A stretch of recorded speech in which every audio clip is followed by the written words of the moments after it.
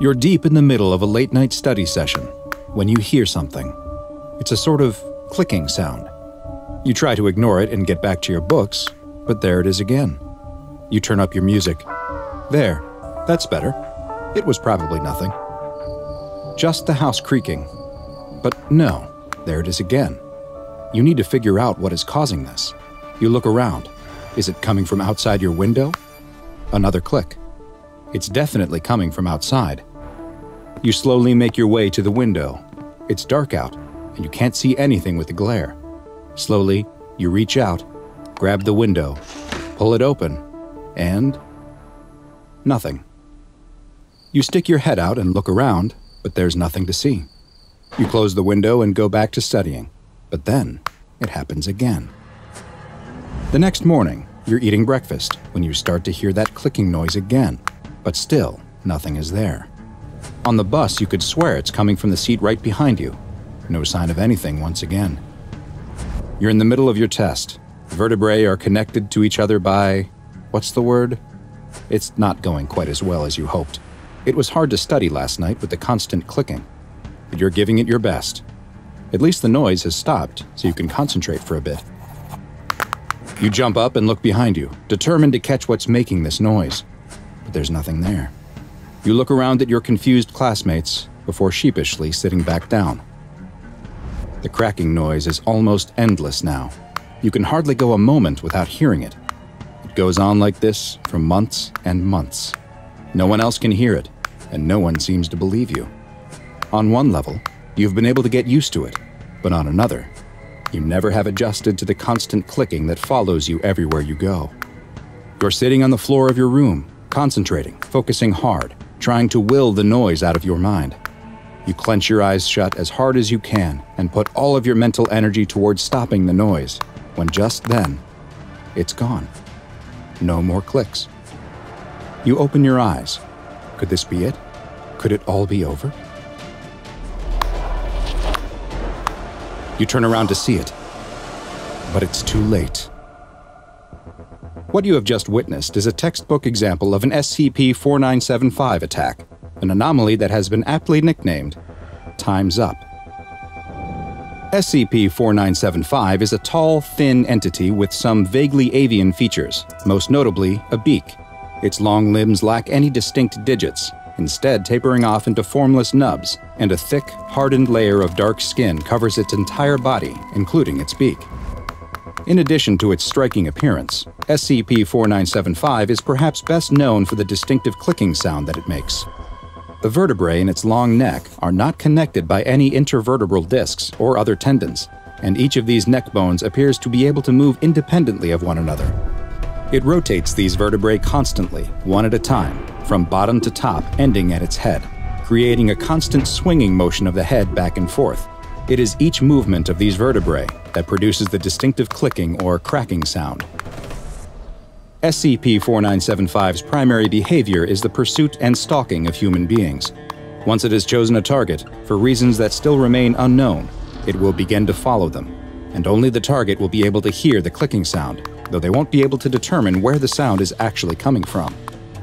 SCP-4975 will continue to stalk its victims for an extended period of time, as long as 10 months or more, until at some point it stops swinging its head, the clicking sounds cease, and 4975 attacks.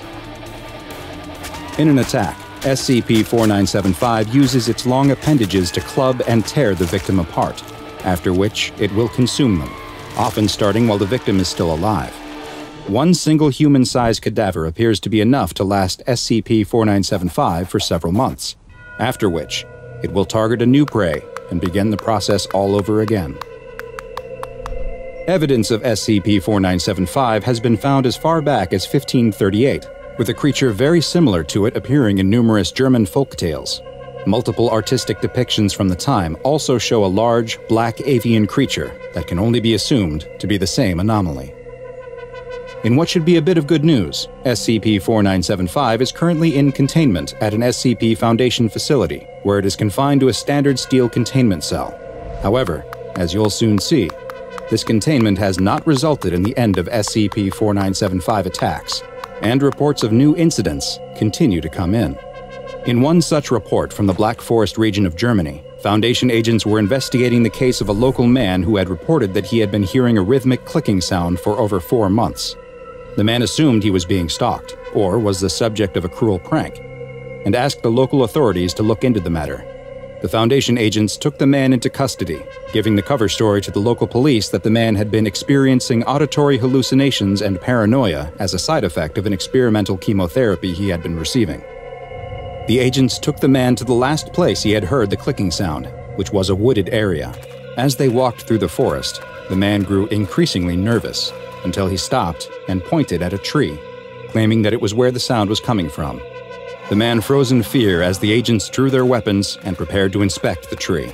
They split up and with a tactical efficiency circled the tree on either side to find nothing. At the same time, the man screamed, pointing at a creature the agents could not see that the man claimed was coming for him. The man was thrown to the ground by his invisible assailant and struck multiple times. The agents attempted to attack where it seemed the invisible creature should be, but their fists and weapons passed through the air as if nothing was there. Another agent attempted to drag the man away, but he was pinned down by a mysterious force. A large wound began to appear on the man's midsection as his abdomen was opened up. Still unable to move the man or stop whatever it was that was attacking him, and with no other options, a Foundation agent took out his gun and terminated the man. Moments later, as the agents looked on, strips of flesh began to be torn from the body and vanish, as if an invisible creature was feeding on the deceased man. But this invisible attack wasn't even the strangest part. At the exact moment the man in Germany was killed and devoured by an unseen force, SCP-4975 was observed to be standing motionless, staring at the southeastern corner of its containment cell, and it was no longer clicking its neck. Any human contact with SCP-4975 has been disallowed, and all current research into the creature has been temporarily ceased, though it has been classified as Euclid. Following these continued attacks and the bizarre behavior it exhibits as they take place, reclassification to Keter class is pending. In the event that a containment breach takes place, it is official Foundation policy that any personnel who begin hearing a persistent, rhythmic cracking noise are to isolate themselves from other staff and calmly wait for SCP-4975 to be returned to its chamber, or for the noises to stop. Perhaps as you wait for the clicking noise to cease, you can amuse yourself with an old German nursery rhyme that is believed to have been written about SCP-4975. Its translation goes, "Tick-tock, the cuckoo clock ticks. Cuckoo, the bird inside sings. As ticks the time, so ticks your heart. May you live long as you hear its song. Listen close, for when it stops, the hatchling comes out of its home. Did you hear it? Did it stop? My child, it meant your time was up." It's late at night, and you're driving down a desolate stretch of highway somewhere in New Mexico. There's nothing out here except for you, your car, and the road. What you don't know is that you're about to encounter something. Something terrifying. There's no moon, and the sky is pitch black. Your own car is barely lighting up the dark road ahead of you. Just then, you spot something in your rearview mirror. It's a pair of headlights. There's nothing too strange about them, except that they are especially bright. Your eyes are so adjusted to the darkness that you have to look away. When you glance in the mirror again, you see that they're closer, much closer. They must be going awfully fast. You don't know why, but something about the car behind you makes you feel uneasy. There's something off. You speed up a little. Maybe you can keep some distance from them, but the lights keep getting closer. So you speed up a little more. Still, they gain on you, growing bigger and bigger in your rearview mirror. You're getting nervous. They look like they are barreling right towards you. You floor it. The lights are able to keep up easily, though, and now they're right on your tail. No matter how fast you go, they stay right behind you. The lights are so bright and close that they're almost blinding. You're in a full-blown panic. What is going on? Now the lights are swerving back and forth behind you. What do they want? You take a sharp turn without indicating, but they follow you without difficulty. You keep your foot smashed down on the accelerator. Your engine is screaming, but they just get closer and closer. They're right on your bumper. The bright white lights burn your eyes so bad that you swat at the rearview mirror to point it down. You look up just in time to see the deer standing in the middle of the road. You slam on your brakes as hard as you can.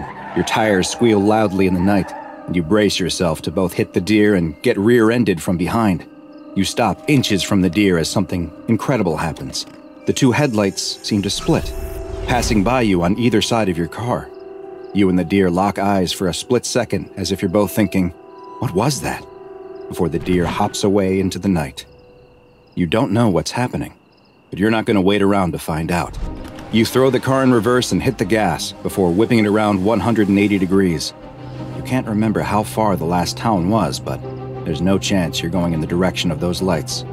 You drive as fast as you can, checking your mirror constantly to see if anything is behind you. Nothing. Just darkness. Maybe you're finally safe. No, they're right in front of you. The lights somehow appear out of nowhere right in front of your car.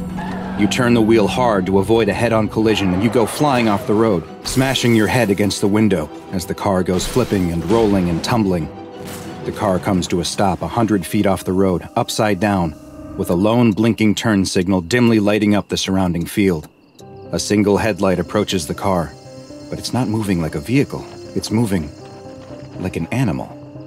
You're concussed from the accident, and your vision is starting to fade. The last thing you see is a second light approaching. The next morning, the local sheriff is investigating the scene of a single car accident. Curiously, there's no body, just a few scraps of clothing and a pair of tennis shoes sitting neatly in the upside-down roof of the car. Strangest, though, are the childlike handprints all over the dirty car door. The sheriff doesn't know what to think. What the sheriff doesn't know is that he has just come upon the aftermath of an SCP-745 attack, a strange and mysterious creature known as the Headlights. SCP-745 is the classification the SCP Foundation has given to a bipedal, nocturnal predator, whose hunting grounds are an abandoned stretch of highway in northern New Mexico. SCP-745's most distinctive feature, by far, is its head, the top of which is a bloated sack of translucent skin. There are no visible sensory organs present on the head, nor does it appear to have a solid skull, and the creature's brain can be directly seen through the semi-transparent skin, which is covered in a web of bioluminescent organs. These organs are capable of producing a steady output of light that's been measured between 1400 to 3200 lumens, which is the equivalent of bright xenon gas headlights. The entity has been observed to have the ability to change the color of this light, as well as flash it in specific patterns. It is theorized that it engages in this behavior as a way to defend itself, and potentially may also use it as a way to communicate with other members of its species. The rest of SCP-745's body is covered in skin that is a deep, dark, black color that almost seems to absorb light. This quality, when paired with their blindingly bright head protrusion, gives the appearance of a floating point of light in the darkness. Because SCP-745 entities hunt almost exclusively in pairs, with their preferred hunting grounds being remote sections of highway, they are easily mistaken for oncoming or approaching headlights. Two SCP-745 entities are able to move together in perfect synchronicity, running in tandem at speeds up to 180 kilometers per hour. Together, they will target lone vehicles that they spot on the highway, and will begin to chase or run straight towards them, giving the unlucky driver the impression that a fast-moving car is rapidly approaching them. After they near the targeted car, they will attempt to stop it by any means necessary, whether by simply forcing the driver to pull over out of fear, or by running them off the road completely. Once their prey has stopped, crashed, or become otherwise incapacitated, the pair will stop moving together and approach the car separately to directly assault and then consume the vehicle's occupants.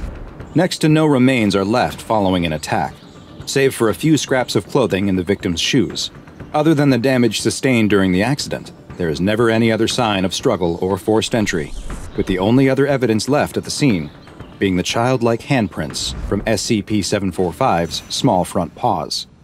Strangely, analysis of SCP-745's genetic structure has revealed that unlike humans, they are not a carbon-based life form, meaning it is unlikely then that they are able to derive any nutrition from the consuming of human flesh. It is theorized then that they may be hunting solely for sport or some other form of perverse enjoyment.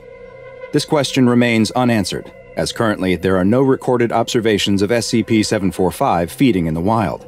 as successful attacks have never left any witnesses, and specimens captured by the SCP Foundation refuse to eat it all.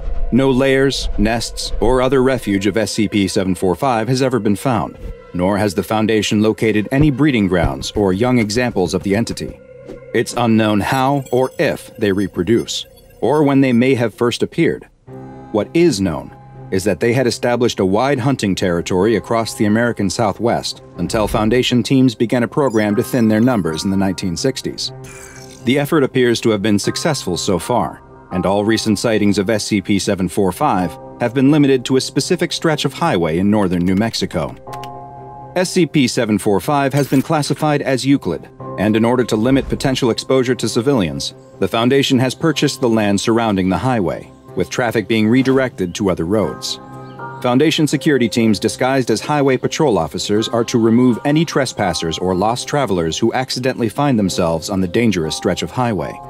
The security teams are also tasked with attempting to capture any instances of SCP-745 that they can, and any recovered creatures, live or dead, are to be loaded into Class 3 BCU storage containers and transferred to Site-17 for further study. Containment procedures that are able to preserve living specimens are still being researched, and currently, no examples of SCP-745 have survived for more than a week in captivity. However, seeing as there have been no new sightings of SCP-745 outside of the isolated and monitored stretch of highway, and all reports of phantom lights elsewhere in the country have not pointed to evidence of additional SCP-745 outbreaks, they are considered to be effectively contained. A child is sleeping happily in their bed, dreaming of Christmas morning. What they don't hear, as they sleep, is the sound of SCP-4666 slipping into their room. SCP-4666 watches the child for just a moment before reaching into a giant bag. Hi, I'm Dr. Bob, and this is SCP-4666, also known as the Yule Man. SCP-4666 is thought to be a single humanoid entity, but one that has been alive for an incredibly long time. Those who have come into contact with SCP-4666 and lived to tell the tale describe him as being very tall, between 2 and 2.3 meters. He also appears to be very old and very thin. He always appears without clothing, even when the weather is below freezing and would be much too cold for any normal human to survive. Though the true extent of his anomalous properties are still unknown, SCP-4666 seems to be able to travel instantaneously to any location on Earth above the 40th line of north latitude, and may actually be able to travel anywhere on the planet. Encounters with SCP-4666 have only been reported during a very specific time of year, a period of 12 nights running from the night of December 21st to the early morning hours of January 2nd. This period is known as SCP-4666's active phase, and the encounters with the anomalous humanoid creature have been termed Weissnacht events. During these events, SCP-4666 appears at family dwellings, all of which, so far, have a few things in common. 1. They are all isolated in rural areas. 2. They are in locations with snow that covers the area for the duration of the event. And 3. They are all home to a family with at least one child under the age of 8. In places that match all of those characteristics, Weissnacht events sometimes occur and always follow the same basic progression. During the first 7 nights, the children will report seeing a strange figure within the vicinity of the home. The entity will seem to be watching the home from a distance, such as from across a field or from the edge of a nearby forest. Some children have even reported waking up at night to find SCP-4666 watching them sleep through a window. On nights 8 through 11, other family members will report hearing the entity, such as footsteps on the roof or in the attic. A bad-smelling odor will also start to be noticed in the house, but no source of the smell is ever found. These strange occurrences will often lead the family to think their house may be haunted, or that they're being terrorized by a madman. Finally, on the 12th night, one of 2 scenarios can occur. In the first, which happens roughly 15% of the time, Families will often report that they heard footsteps during the night inside of their house, but there is never any sign of forced entry like broken windows or doors. In the morning, the children will find crudely made toys at the foot of their beds. For the lucky ones, this is the end of the Weissnacht event for them. The roughly 85% who experience the other scenario are considerably less lucky. In the vast majority of cases, the 12th night is a horrible experience. SCP-4666 still enters the home on the final night, but rather than leave presents for the children, it incapacitates the family and moves them all into a single room, where it proceeds to kill them one by one in view of the rest of the family. The exact method of killing varies from event to event, but there's almost always an element of torture that occurs before they are finally killed, and this torture may serve a ritualistic purpose. The entire family is killed except for one of the children who is under the age of 8. This child is instead abducted and placed into a giant bag SCP-4666 carries with it. SCP-4666's existence was first noted in 1974 by the Foundation's then-new Anomalous Signature Recognition Program, which alerted the Foundation to several suspiciously similar home invasions and murders that occurred throughout the Northern Hemisphere on the night of January 1st. Further research uncovered evidence for what was most likely other Weissnacht events every single year, dating back all the way to the late 18th century, with there being, on average, a little more than 3 events per year. And there's even been evidence of references to what may be SCP-4666, dating all the way back to the 1st and 2nd century AD. Identical fingerprints have been found at all of the houses which match the conditions for Weissnacht events, and have been matched to a recovered partial print from all the way back in 1873. These fingerprints have characteristics that don't match any known human fingerprints, and the human-like white hairs that have also been recovered do not appear to contain human DNA, or any DNA at all for that matter. In the rare Weissnacht events where SCP-4666 does not murder the family and gifts are left behind, the gifts are anything but normal. The gifts, known as SCP-4666As, appear to be made from the bodies of children that SCP-4666 abducted from other homes. In one case, from 2018, at the home of a family in Alaska, a life-size doll made from the body of a female child was left behind. The doll was wearing a dirty dress made from sewn-together rags that was in some places sewn directly to the skin. Her mouth had been sewn shut and painted red with human blood. Another child's fingernails had been glued over her own, and 3 fingers were missing completely. The scalp had also been replaced with another child's scalp and hair like a crude wig. Worst of all, both eyes had been removed and replaced with 2 stones which were painted to look like eyes. But most frightening of all was that the child who had been turned into a doll was somehow still alive. Authorities took the girl to a hospital where she was able to give a brief interview. She explained that the man who abducted her had killed her parents before putting her into a giant bag where there were other children too. SCP-4666 took the children somewhere deep below the earth in a cave system full of ice and bones. There, they were forced to make crude toys until they couldn't go on any longer, at which point they became toys. The girl, now known to be Ekaterina Morozova, had been abducted 2 years previously in a known Weissnacht event. She survived for only 18 hours after being discovered. An autopsy revealed many terrible injuries, and the cause of death was found to be from severe, sustained malnourishment. SCP-4666 has been classified as Keter and is currently not contained. The Foundation monitors web traffic and law enforcement channels for any evidence of SCP-4666 activity, and especially any potential Weissnacht events, such as cases of stalking reported during the 12-night active phase, or other strange phenomena at houses with young children. Should a Weissnacht event be suspected to be in progress, the nearest containment task force is dispatched to attempt to contain SCP-4666 using the standard PDP-8 humanoid first contact protocols. So far, no such containment attempt has been successful. A businessman steps out of his hotel room holding a silver ice bucket. He looks up and down the empty hallway until he spots what he was searching for, an ice machine. He slips his room key into his pocket and heads down the hall towards the machine. As he waits for the machine to fill his bucket with ice, he glances around and spots something. There at the end of the hall, it looks like someone is sticking their head out from around the corner, watching him. But then they suddenly disappear. He doesn't think much of it. It's probably just some kid playing around. His ice bucket is only a quarter full. These old machines can be really slow. He looks around again and sees the same head poking around the corner, looking at him. He thinks it might be a young girl, but as he squints to get a better look, she disappears around the corner once again. The ice machine finally finishes filling his bucket. He picks it up and starts to walk back towards his room, but stops. He turns around and looks down the hall to see the same girl there again, watching him with a creepy, unblinking stare. "Do you want something?"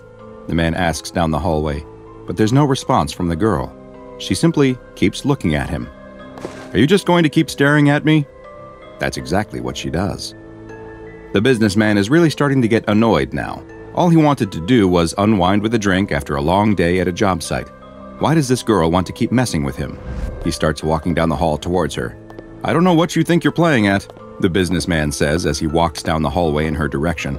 When he gets halfway to her, she disappears behind the corner once again. But the businessman keeps walking and talking to her. "But if you don't stop messing with me, I'll..." He rounds the corner and sees nothing.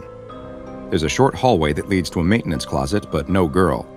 Did she somehow slip inside the closet? He didn't hear the door, but she couldn't be anywhere else.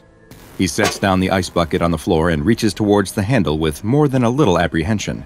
He feels uneasy for some reason, and maybe even a little scared. But there's nothing to be afraid of. It was just a girl, wasn't it? He grabs the handle and opens the door. "Aha! I've got you." There's nothing in the closet. Just a couple of mops, a bucket, and some cleaning supplies. He pushes the mops aside as if she could somehow be hiding behind them, but no. There's no place to hide or secret doors to be found. He really must have imagined the whole thing. It was a long day, and a long flight before that.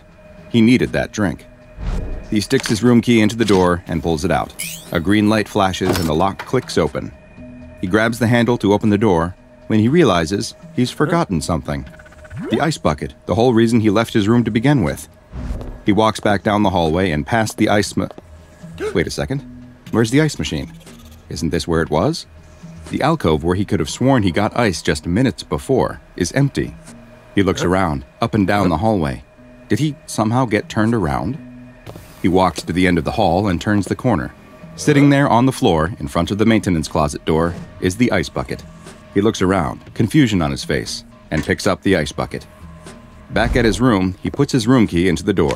The lock flashes red. He tries the key again, and once more it flashes red. He tries the key a third time, and as he does so, the door opens. He looks up to see a large man standing in front of him. "Do you need something?" The businessman is confused. "What are you doing in my room?" he asks. "Your room," the large man responds. "Yeah, room 237. The large man looks annoyed. He shoves past the businessman and points across the hall. The businessman follows his finger's direction to see that he's pointing at another door, one that has the number 237 next to it on the wall. The businessman looks at the number next to the door he's been trying to unlock, 239. The businessman laughs nervously at his mistake as the large man pushes past him again and closes the door behind him. Back in his room, the businessman can finally sit down and pour himself a drink.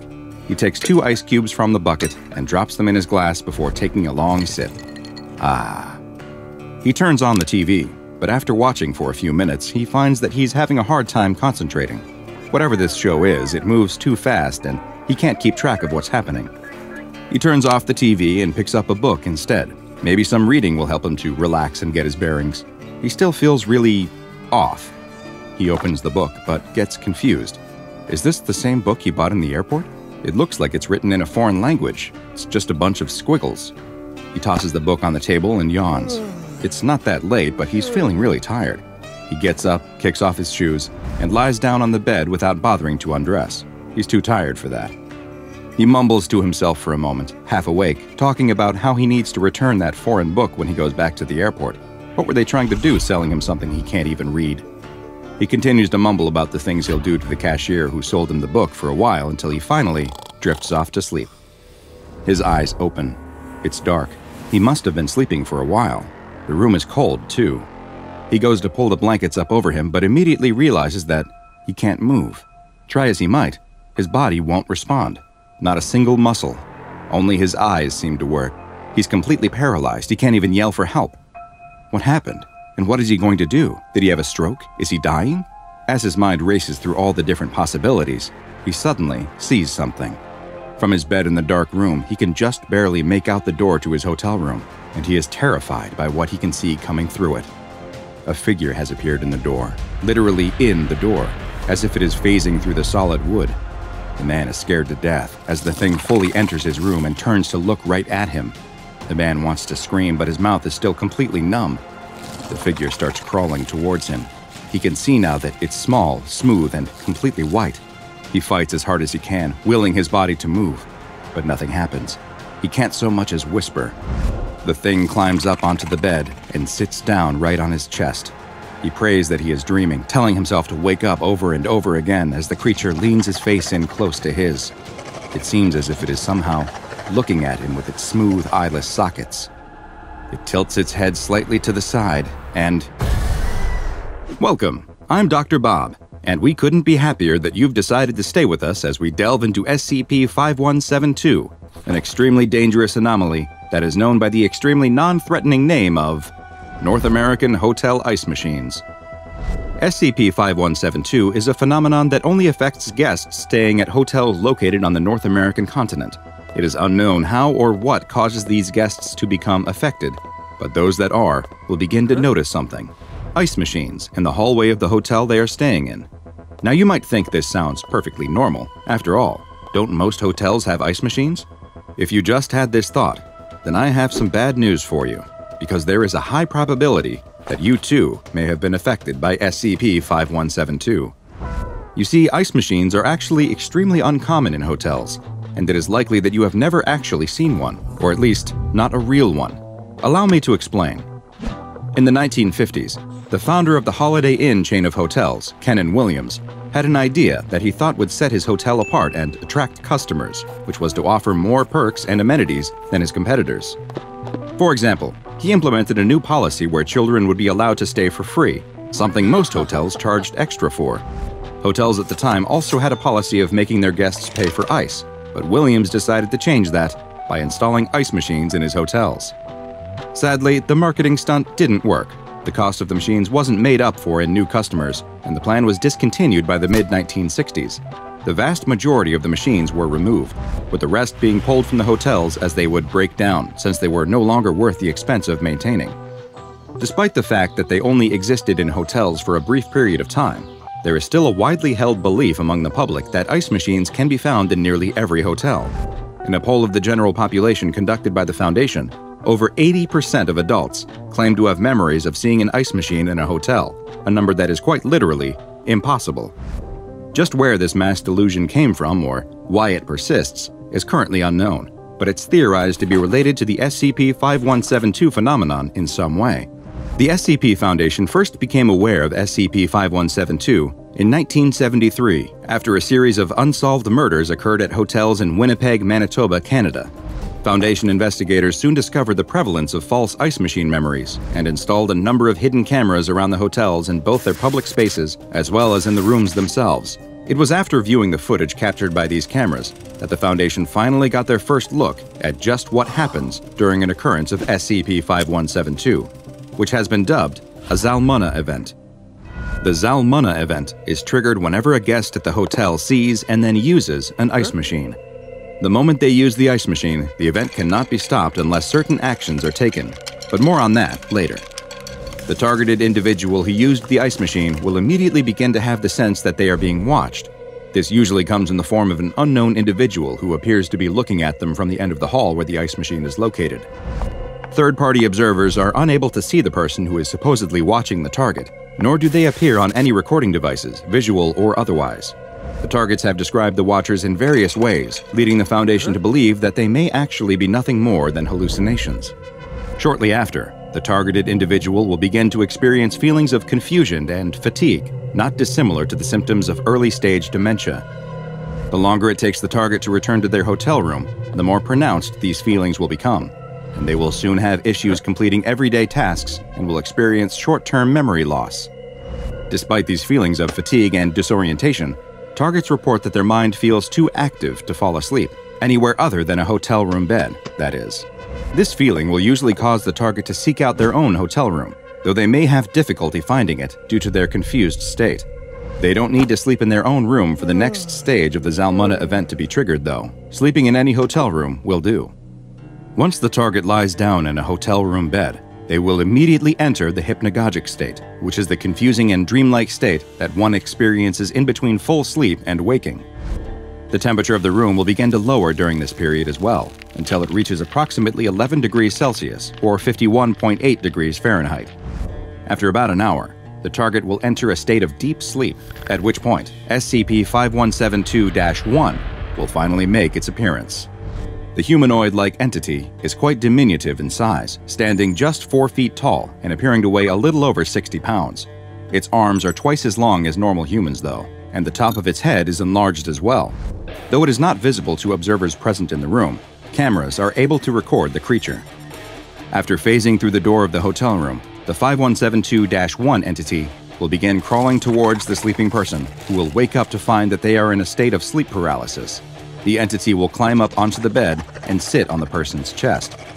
It will move its smooth-skinned face close to the target's before opening its mouth, revealing a long, thin proboscis-like appendage that it inserts into the target's eye socket. It's long been theorized that it may be administering some type of paralytic or anesthesia directly into the brain, so that it can then engage in the next stage of the Zalmunna event: harvesting. The 5172-1 entity's chest then opens to reveal a pair of tools. It will take the tools out of its chest and use them to begin extracting 4-centimeter cubes directly from the target's body. Flesh, muscle, organs, and even bone will all be cut and scooped out with the same ease, which it then places inside of its own chest cavity. While it starts the process extremely slow, collecting just 2 cubes per minute at first, it quickly ups its pace to as many as 50 cubes per minute, leading to the entire harvesting process typically lasting 2 to 3 hours. Once it has finished harvesting, the creature will simply place its tools back inside its chest cavity, crawl back towards the hotel room door, and phase through it once more. But the horror is far from over. SCP-5172-1 collects all of the organic material from the target during the harvesting process, all except for the central nervous system, which includes the spinal cord, peripheral nerves, the retinas, and the brain. These are left lying on the hotel room bed after 5172-1 carefully cut and scooped around them. And the truly horrifying aspect of the Zalmunna event is that the target is still alive at this point and will continue to live for several more hours in this condition. Even worse, reports from targets who had the Zalmunna event interrupted while in the middle of the harvesting process described being fully conscious the entire time. It now appears that the proboscis-like appendage that 5172-1 inserts into the target's eye does not appear to be an anesthetic agent at all, since the same rescued targets reported feeling excruciating pain. Instead, it seems that the purpose of the entity's appendage is to ensure that the victim stays conscious through the whole process, fully aware of each cube being removed from their body, helpless to do a thing to stop it. As mentioned, the triggering of a Zalmunna event is not a guaranteed death sentence and can be stopped. While much faster than humans, SCP-5172-1 entities aren't especially strong and sustain damage much like a human would. Once it begins harvesting, the entity will become visible to others and can be terminated by the same methods that would kill a human, such as with gunshots or stab wounds. However, simply killing the entity isn't enough. The affected ice machine must be physically removed from the premises in order to prevent a new instance of SCP-5172-1 from materializing.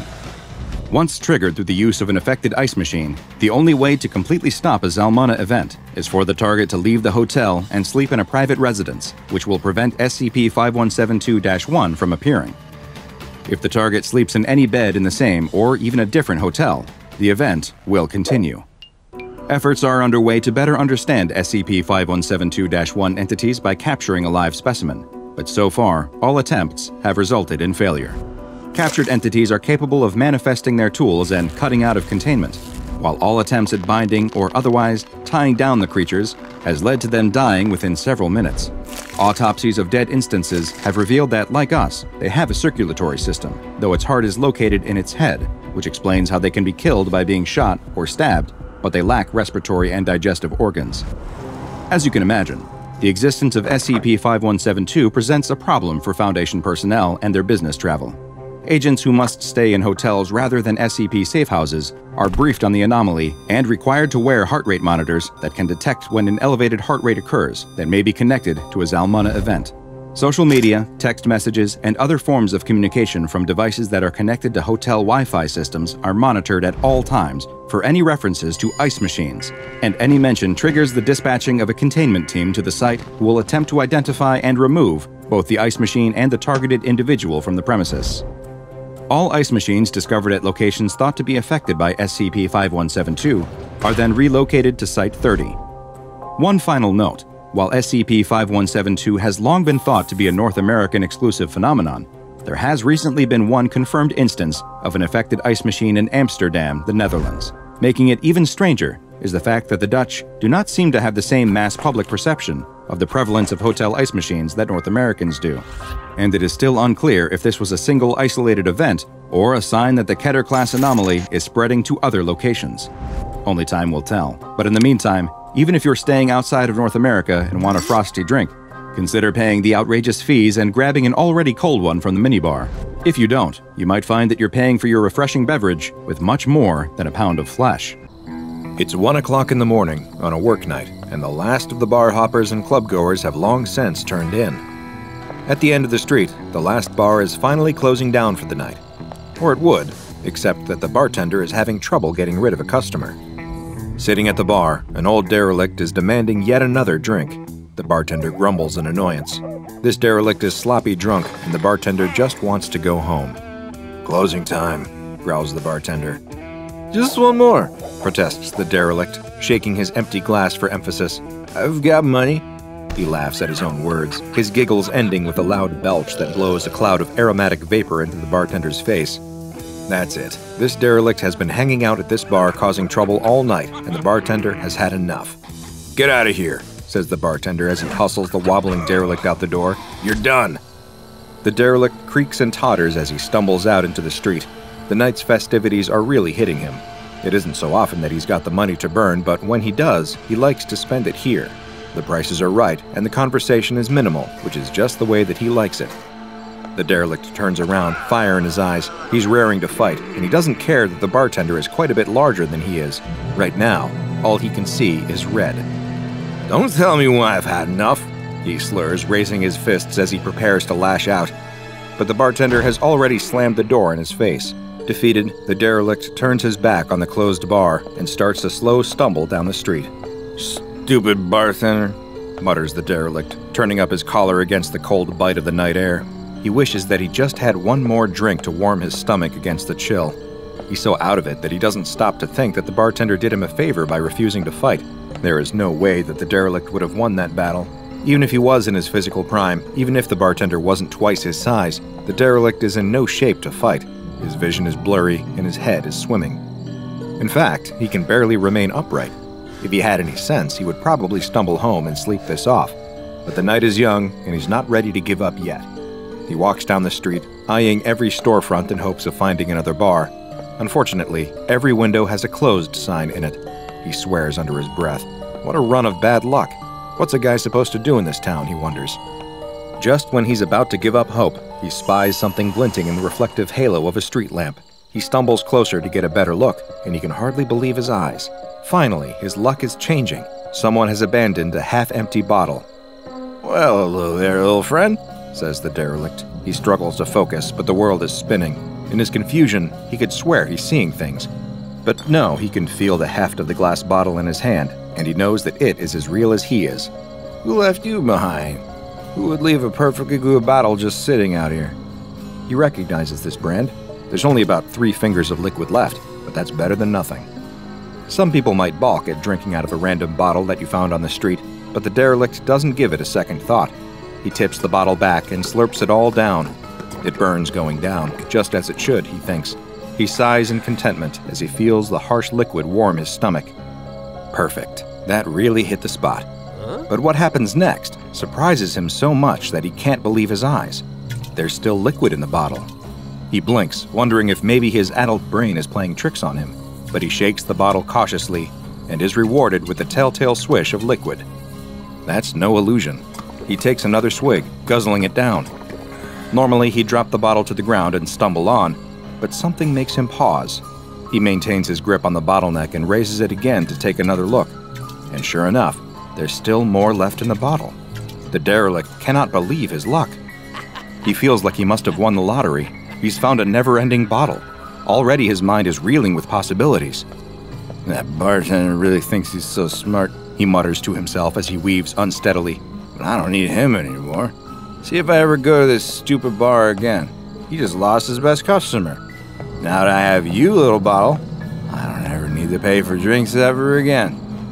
It's the best day of my life, crows the derelict, raising his arms in triumph. He's barely able to stagger back to his home, a seedy apartment on the bad side of town, before he passes out on the floor. The morning sun rouses the slumbering derelict, and he rises with a groan. His whole body aches, and his mouth feels dry and parched. That's par for the course after a night of drinking, but somehow this hangover feels different. He puts that thought out of his mind as his mind returns to the strange, never-empty bottle that he discovered the night before. It's lying on its side on the floor next to him. He reaches for the mysterious bottle, only to find that, in fact, the previous night was not a dream. The bottle still contains just as much as it did the night before. He can't explain it, but the derelict isn't about to question his good fortune. He lifts himself to his feet and walks slowly into the bathroom. He's feeling a hangover like he's never felt before. His head is pounding and his throat is dry. His tongue feels swollen and sluggish inside his mouth, but he knows how to handle it. A little hair of the dog is all you need to help with the hangover. He takes another gulp from his bottle, but this time it brings little relief. And he notices something else strange too. It's his scalp. The skin on his head has started to itch, and he can't stop scratching. He feels like he's got the world's worst dandruff problem. He should probably take a shower, he thinks. He strips down and steps into the tub, turning the hot water on full blast and letting it wash over him. The shower only brings him temporary relief. Afterward, as he dries himself off, the towels feel rough and abrasive against his skin. His skin comes off in big, flaky patches, and his nails leave red trails in their wake. What's that? Is that blood? He examines his fingers to see that his nails have grown into ragged, claw-like talons. With a frightened yelp, he bites them off. It's easy to do. Although they look formidable, his fingernails are weak and brittle, almost as if he's dealing with a sudden calcium deficiency. What could be wrong with him? He remembers all the warnings he heard back in school when they used to march everyone into assembly to listen to lectures from the local police. At the time, he scoffed at the long lists of scary-sounding consequences of a lifetime of drinking, but now, he's not so sure. It's probably nothing, he says as he examines himself in the bathroom mirror. His skin looks blotchy and infected. It doesn't take long before his hair and nails are out of control. His hair grows down to his shoulders, but comes out in big, ragged clumps if he runs his fingers through it. His claw-like fingernails are constantly breaking and cracking until his fingertips are bloody, and his quick is itchy and infected. If his habits had left him looking worse for wear before, he really looks awful now. For the next week, he barely leaves the apartment. He pulls the curtains and keeps the lights off, afraid that someone might see him. When the landlord bangs on the door, shouting that rent is late and demanding that the derelict hand over the money, he doesn't answer. He waits. The landlord gives up for now. That's good, thinks the derelict. It will give him time to think, time to figure out what to do about his disease. He knows that something is not right. Many of the local bartenders are, by now, probably wondering where he's gone. It's not like the derelict to stay away. He's practically kept the bar industry in this town afloat all by himself. It must be something major indeed to keep him away from his favorite poison. Luckily, he still has the bottomless bottle to comfort him during this trying time. The derelict is certain that he's caught some bad bug, but he thinks that he can wait it out. All he needs to do is make it through the next week, and everything will be fine. Sipping free drinks helps him to pass the time in a pleasant stupor as he waits for his health to return. Unfortunately, things are only going to get worse for him. His hair and fingernails keep growing, to the point that he has trouble lifting the bottle without his twisted nails getting in the way. His dry, flaky skin is changing as well, becoming thick and leathery and hanging off him in great folds like the hide of an elephant or a rhinoceros. His skin continues to grow, until the folds flop over his knees and gradually hang lower and lower until they touch the ground. Moving is harder now that he's carrying so much extra weight. He thought at first he just had a nasty bug, but he's clearly picked up some weird skin condition, and even this derelict, sodded as he might be, suspects exactly where he got it. It's got to be that crazy bottomless bottle. He can't think of another reason. Even so, he can't bring himself to part with this little gift from heaven. Even in his darkest hour, a few sips of liquid courage always helps to calm his nerves. He considers lumbering down to the free clinic in hopes that they might be able to cure him or at least tell him what's wrong with his skin. But he thinks better of this option. What if he's got some weird alien parasite that no one has ever seen before? They might lock him away in some government lab or something. No, he reasons, it's better to wait it out. He'll sleep it off, swear off the sauce for a little while, and maybe it'll pass. In desperation, the derelict drags himself across the floor, hoping to at least find some solace away from human contact. He locks himself into his bedroom while he's still able to manipulate the lock on his door. The extra folds of skin are hanging off of his hands and arms, making it hard to do anything. The extra skin is so heavy that he can't walk much carrying all that extra weight. He lies on the floor of his bedroom, away from everything, and hopes that tomorrow, when he wakes up, this will just be a fading dream. The only thing that brings him solace is the never-ending bottle, which, even now in his advanced state of decay, he keeps close by him. After all, he reasons, the damage is already done. What could possibly be the harm in enjoying a nice drink? A week later, his condition has not passed. The landlord is back, and this time he's not taking no for an answer. The landlord isn't supposed to enter his tenant's apartment without permission, but he doesn't care. He uses his own key to unlock the door and go inside. The condition of the apartment is appalling. The furniture is broken, the floor is covered with unidentifiable filth, and there's a rotten stench in the air. The landlord wants to throw up as the full weight of the musty smell hits him in the face. It's as if someone has been living in here without any ventilation, with all the windows firmly closed and sealed. A sudden noise from the bathroom draws his attention. Of course, thinks the landlord, that old bum is hiding in there. He thinks I won't find him. The landlord steels his resolve and heads towards the bathroom, determined to get the money that he feels is owed to him. But what greets him when he steps through the door isn't the derelict anymore. It isn't even human. The creature in the bathroom is a massive pile of ambulatory skin folds. The skin flaps have grown so large and cumbersome that the derelict within can barely move. They sprout all over his body, covering him so that he looks more like some kind of alien sea cucumber now than any human. The landlord stumbles backwards, screaming in terror at the sight, unable to comprehend what he's looking at. Improbably, the creature reacts to the noise, and a ripple of movement spreads across its surface. It starts to move, despite not having any legs. The landlord is so terrified that he doesn't notice the glass bottle that suddenly drops from between the creature's skin folds as it starts to move toward him. The same bottle, still with 3 fingers of liquid inside. How could something like this happen? What parasite or disease did the derelict contract from the miracle bottle he found?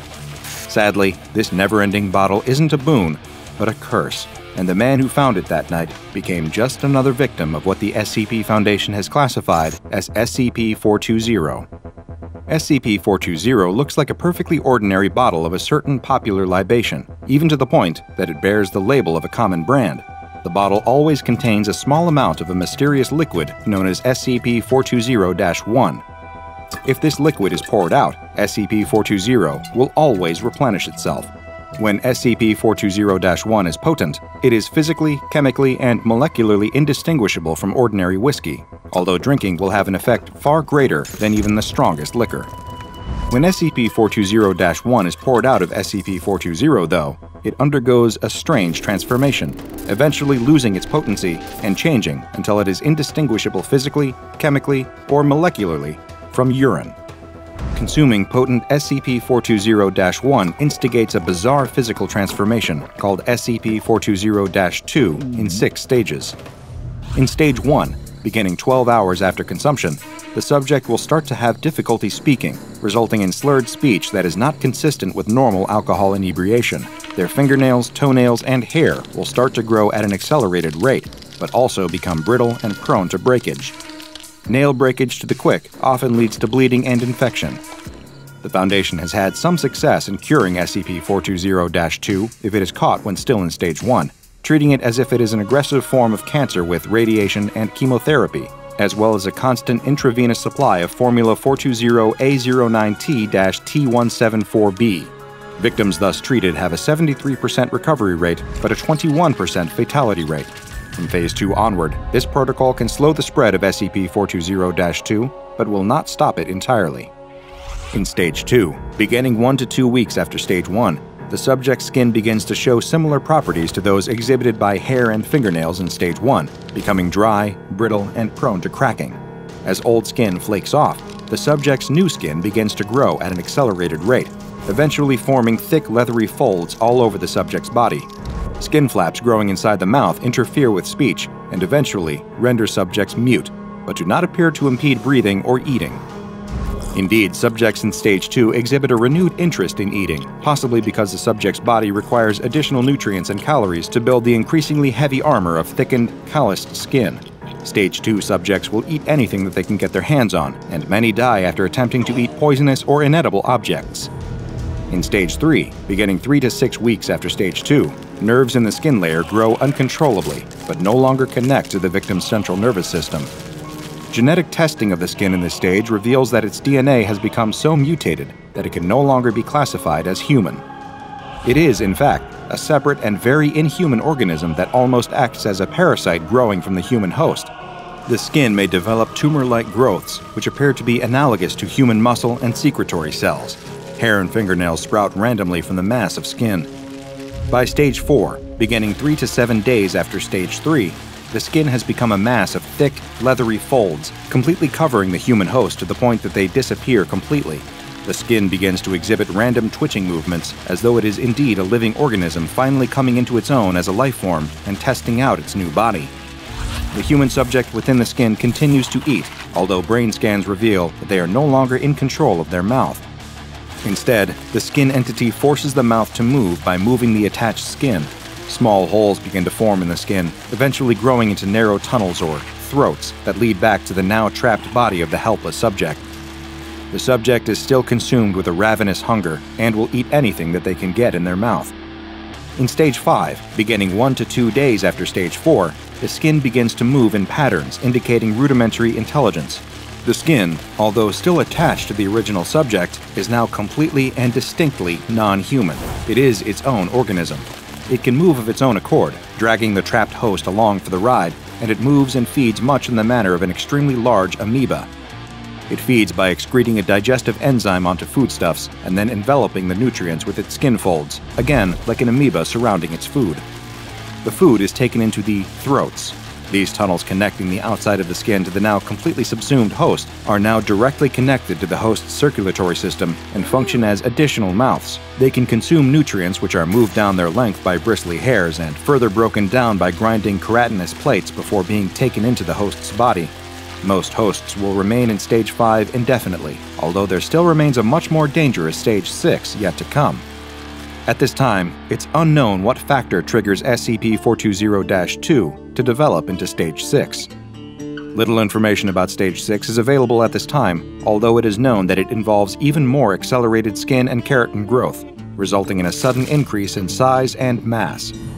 Perhaps the most terrifying part of the entire transformation is that the host remains alive for the duration of the process, and sometimes even after SCP-420-2 has settled comfortably into its new life at Stage 5. Mercifully, most hosts will have completely succumbed to insanity by this point, although some are shown by brain scans to still be self-aware and quite calm, perhaps fading into a Zen-like state as they accept the inevitability of their fate. SCP-420 is contained in a storage locker at an undisclosed site maintained by the Foundation, and it is only to be removed from this locker by SCP staff with Level 3 clearance or higher. It has been given the Safe class because, despite the horrifying nature of its effects, at least it doesn't move anywhere. Samples of SCP-420-1 not in use by testing should be stored in the container marked SCP-420-1 Decon in Locker 1014-420 until they lose potency, at which time they can be disposed of as biohazardous liquid waste. Victims infected with SCP-420-2 are not contagious and should be contained in standard solitary D-Class secure confinement. On reaching Phase 3, subjects should receive double rations. Due to the extreme danger of Phase 6, any subjects who reach Phase 4 should be closely monitored for signs that the condition may be advancing further, in which case they are to be immediately destroyed by incineration. Knowing the fate that befalls victims of SCP-420 should make anyone think twice about drinking out of a random bottle that you just found in the street. Though personally, I think that's just common sense. The group of children on their bikes stare intently at the large, abandoned house. Rumors have been circulating all school year about a monster that lives inside. One child tells the others about the kid from a couple towns over who went inside and never came back out, and it's easy to believe that something evil could be lurking inside the run-down home with its peeling paint and many broken windows. The children begin teasing each other, daring one another to go in and see the monster for themselves. No one seems especially eager to volunteer, though, as they all egg each other on. As the group of children joke about who should be forced to go inside, another comes riding up behind them, struggling to catch his breath. "You left me behind again," he complains. Clearly, this is not the first time that this smallest child of the group has been made to try and keep up with his bigger and faster friends. The bigger kids all turn to look at him. They don't need to discuss it any further. The answer to who must go inside has already been decided. The smaller child tries to protest, but ultimately, what decision does he have but to go inside? He can't let everyone else think that he's a chicken. He's got to prove once and for all that he's just as tough as any of them. Without another word, he lets his bike fall into the dirt and makes his way towards the big, creepy house. The door pushes open without any resistance, and the boy looks into the dark house. The boy steps inside, and the floorboards creak loudly under his feet. The inside looks much like the outside, old, worn, and abandoned. But then, he hears something, a scratching noise coming from above him. He turns to leave, but he can see all of his friends through the doorway, and they motion for him to keep going. The boy steels his nerves and turns back. He's going to show them just how brave he is. The boy starts up the stairs, each one groaning as he steps onto it. He reaches the top of the stairs to find a landing with more rooms, each full of dirt and debris. There's spray paint on many of the walls and lots of trash. It looks like teens may use this as a place to hang out. But there at the other side of the landing is one more room, and the door is shut. From outside, the group of children can see through the upper windows as the boy makes his way through the house. They're not laughing and teasing any longer. In fact, they're impressed by how bravely he is exploring the old home. Though none of them would admit it out loud, he's earning their respect. The boy reaches the shut door at the end of the hall and presses his ear to it, but he doesn't hear anything inside. He places his hand on the doorknob and slowly opens it. The boy screams and falls backwards as the cat that was hiding inside panics and jumps through one of the open windows. The boy can't help but laugh. Of course it was just a... The boy screams again as the floor gives way beneath him and he crashes down onto the first floor in a pile of debris. He's stunned by the fall before starting to scream again as that floor gives way too. His yelling is silenced by the air being knocked out of him as he hits the basement floor.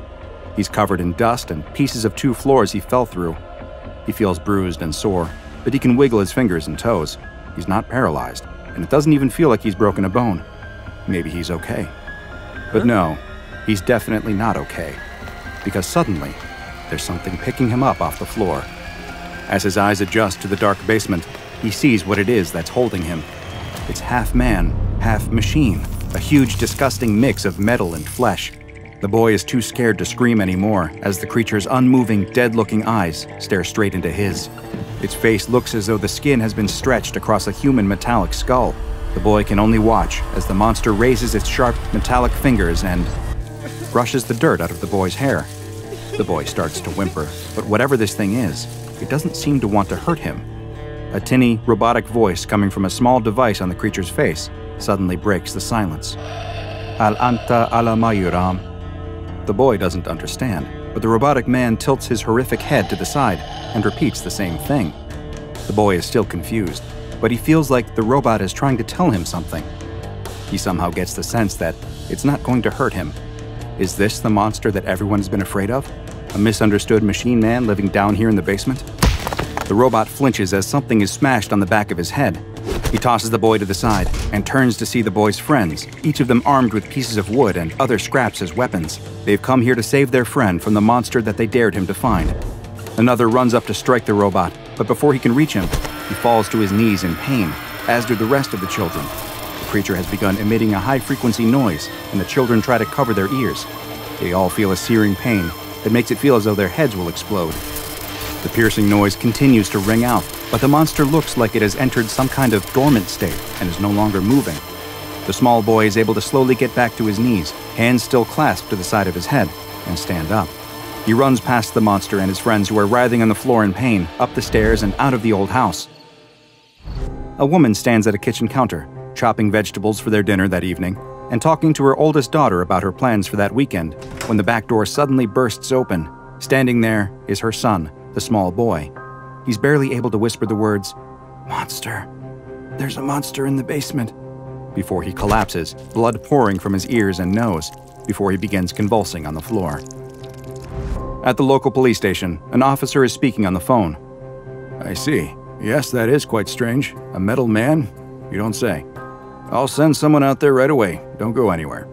The police officer hangs up the phone and looks around, making sure no one is nearby or listening to him, and then takes out his cell phone. He dials a number from memory, and someone answers on the other end almost immediately. "Yes, this is Field Agent Patch," the police officer says. "You need to get a containment team out here right away, and a good one too. I don't know what it is, but it's dangerous." An SCP Foundation mobile task force that specializes in containing dangerous humanoid threats soon arrived at the house and took the anomaly into captivity. Misinformation teams concocted a cover story about a gas leak leading to the unfortunate deaths of several of the town's children and administering amnestics to any potential witnesses.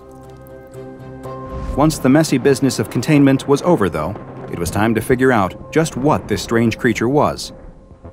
SCP-203 appears to have at one time been a Caucasian human male, though its appearance now is far different than it once was.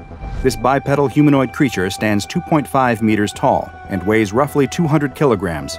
Both its incredible height and weight are due to the fact that the man's original skeleton has been entirely removed and replaced with a mechanical framework made of cast iron. The metal skeleton is much larger than the original bones, and in many places SCP-203's skin has split from being stretched over it, revealing the mechanical structure underneath. Other parts of the framework appear to have been intentionally made to protrude through the skin, though it is unclear for what purpose. In addition to this larger-than-normal mechanical skeleton, a number of other augmentations are present on SCP-203. Its fingers have been extended into sharpened, hook-like barbs that are approximately 1 meter long. Its lips have been removed entirely, making it clear that there is no movable jawbone, and that the skull is likely one large hollow piece of metal, and there are several more hook-like protrusions jutting out around the mouth area, smaller but similar in appearance to the fingers. SCP-203's legs have been modified as well, with 2 added joints that give them an appearance more akin to a dog's, and its toes have been removed and replaced with a solid piece of metal similar to those found in steel-toed boots. Its chest has no sternum or breastplate, which causes the skin stretched across to pull inward as its diaphragm contracts. Its ears have also been removed, though it still seems to possess hearing that is far beyond that of an average human. And while its eyes still remain, they are held in a permanently forward-facing position by several needles that emerge from the eye sockets. The irises also appear permanently dilated and do not react to light. In place of a mouth is a small speaker covered by a metal grate that is capable of producing basic vocalizations, though with a distinctly robotic sound to them. Tests have shown that SCP-203 has a basic understanding of English, but its own primary language seems to be a type of Arabic, though there are no records of the exact dialect. SCP-203 does not need to eat or drink, and without any visible mouth, it is likely incapable of either. Instead, it runs off of a power cell located within its body that will provide energy for up to 72 hours. After those 3 days, SCP-203 will shut down and enter a hibernation state for 3 to 4 hours, during which its power source will recharge, providing it with another 72 hours of energy. All attempts to examine SCP-203 by either X-ray, CT, ultrasound, and other forms of diagnostic imagery have failed, and attempts at exploratory surgery have triggered its defense mechanisms, which are both painful and deadly. When it perceives that it is being threatened in some way, SCP-203 is capable of emitting a high-frequency droning sound that has a profoundly damaging effect on the human nervous system. The effects of this defense mechanism were able to be observed directly when a D-Class personnel accidentally struck SCP-203 and its droning sound was activated. Immediately after being exposed to the sound, D-104 experienced a severe headache. After 15 minutes, the headache grew worse, and D-104 began to bleed from the ears. After a half hour, the D-Class, who had now gone to the infirmary, began to experience seizures and was bleeding from all of his orifices. 10 minutes later, the D-Class was dead. Another test was performed, and the results were nearly identical, with symptoms progressing at roughly the same rate. However, this time, rather than move the D-Class to the infirmary, it was kept in the cell with SCP-203. After 40 minutes, the D-Class was dead, and a few minutes later, 203 finally ceased its droning sound. SCP-203 then approached the body of the deceased D-Class and began to use its own augmentations to start removing the skeleton of the D-Class. While SCP-203 was stopped before it could complete its task, it now appears that the droning sound it produces is a defense mechanism, but may also be a part of the process by which it creates new instances of SCP-203. In interviews with SCP-203, it claims to have no memories of its life prior to its augmentation. It says that it now exists in a near-constant state of pain and confusion, and that the times when its battery is expended and it enters a rest state are its only escape from the pain of its existence. It also claims that it has no memory of what happens once its defense mechanism is activated, nor does it remember what it did to the body of the D-Class that was left in its cell. However, it is unknown just how truthful SCP-203 is being. There has been no way to verify anything that SCP-203 tells researchers, and for the time being, its statements are to be regarded by Foundation staff as an attempt to elicit sympathy or otherwise manipulate them emotionally. It's made several requests for pain-killing medication and anesthetics, but so far, all of these requests have been denied. SCP-203 has been classified as Euclid, and it is kept in a specialized storage bunker at a research site. 2 D-Class personnel equipped with sound filtering equipment guard it at all times, and it is accompanied by an armed escort to any testing or research sessions. Is SCP-203 the ultimate victim? A normal human that was transformed against his will into a crude amalgamation of man and machine? Maybe there is something more to SCP-203, or rather, less. Is SCP-203 fooling all of us? Is this tortured iron soul nothing more than a metallic monster disguising itself with the skin of its last victim? Perhaps with more research, we will one day know the answer. A young man is in the middle of one of his regular night jogs through the park. He loves running through this park at night. It's dark, the air is cool, and the sounds of the city that surround the park disappear, offering peace, quiet, and a small reprieve from the busy world. He jogs along a path that winds through the park and starts upon a section that is surrounded on both sides by tall trees. He follows the path around a sharp bend and is stopped in his tracks. Standing there, in the middle of the track, is a figure. It has its back to him and isn't moving. He's tall and so uniformly black that he almost disappears into the night. Whoever or whatever this is, he's scared of it. But the creature doesn't move, and neither does he. He's frozen, unsure of what to do, when the creature suddenly turns his head towards him, revealing a pair of bright, glowing eyes. The runner is so terrified he can't even scream. He falls and crawls backwards in the dirt, trying to get away from the creature. The creature turns its body towards him and begins stepping forward. The runner scrambles to his feet and runs. He's sprinting as hard and as fast as he can, adrenaline pumping, heart pounding, trying to put as much distance as he can between himself and that thing. His muscles burn, his lungs ache, but he can't stop. Finally, he's back at his house. He bursts through the door, locking and bolting it behind him. His girlfriend is reading on the couch and doesn't understand what's going on. After struggling to catch his breath, he tries to explain what he saw on the path, but his girlfriend just laughs. A giant man with glowing eyes? He was just seeing things in the dark. It was probably a dog, nothing that would justify the panic he was now in. The next day, he's left wondering if he really was mistaken. Those piercing, glowing eyes are burned into his mind, though. Maybe his girlfriend was right, and it really was just a dog. Yes, that must be it. His mind was just playing tricks on him in the dark. Even so, he's going to stick to running inside, at least for a little while. But he soon finds that he's having a hard time. He notices that he's running out of breath much quicker than normal. Is he coming down with something? He doesn't feel sick, but then why is he suddenly so weak? 2 weeks have passed since he saw something in the park. No one he brought it up to, not his friends, not his co-workers, have ever heard of such a thing, and no one seemed like they believed him either. At this point, he is feeling sure that he really did imagine it, but he can't get that image of whatever it was out of his head. He can't keep running on a treadmill forever, though. He misses his night runs. It's time to get over his fear. He's running through the park again, enjoying the silence and the light breeze on his skin. He continues down the path, acutely aware that he's getting closer and closer to the spot where he saw that thing before. He can't stop, though. He has to prove to everyone that he's not afraid. He has to prove it to himself. He reaches the part of the path that runs through the tall trees. Just like before, the sounds of the city melt away, the only sound coming from his steady, heavy breathing. He follows the winding path and feels his heart starting to race, but he has to keep going. He rounds the same corner and nothing is there. He slows to a stop. Of course nothing is here. Nothing ever was. He really did imagine it. Or did he? Buongiorno.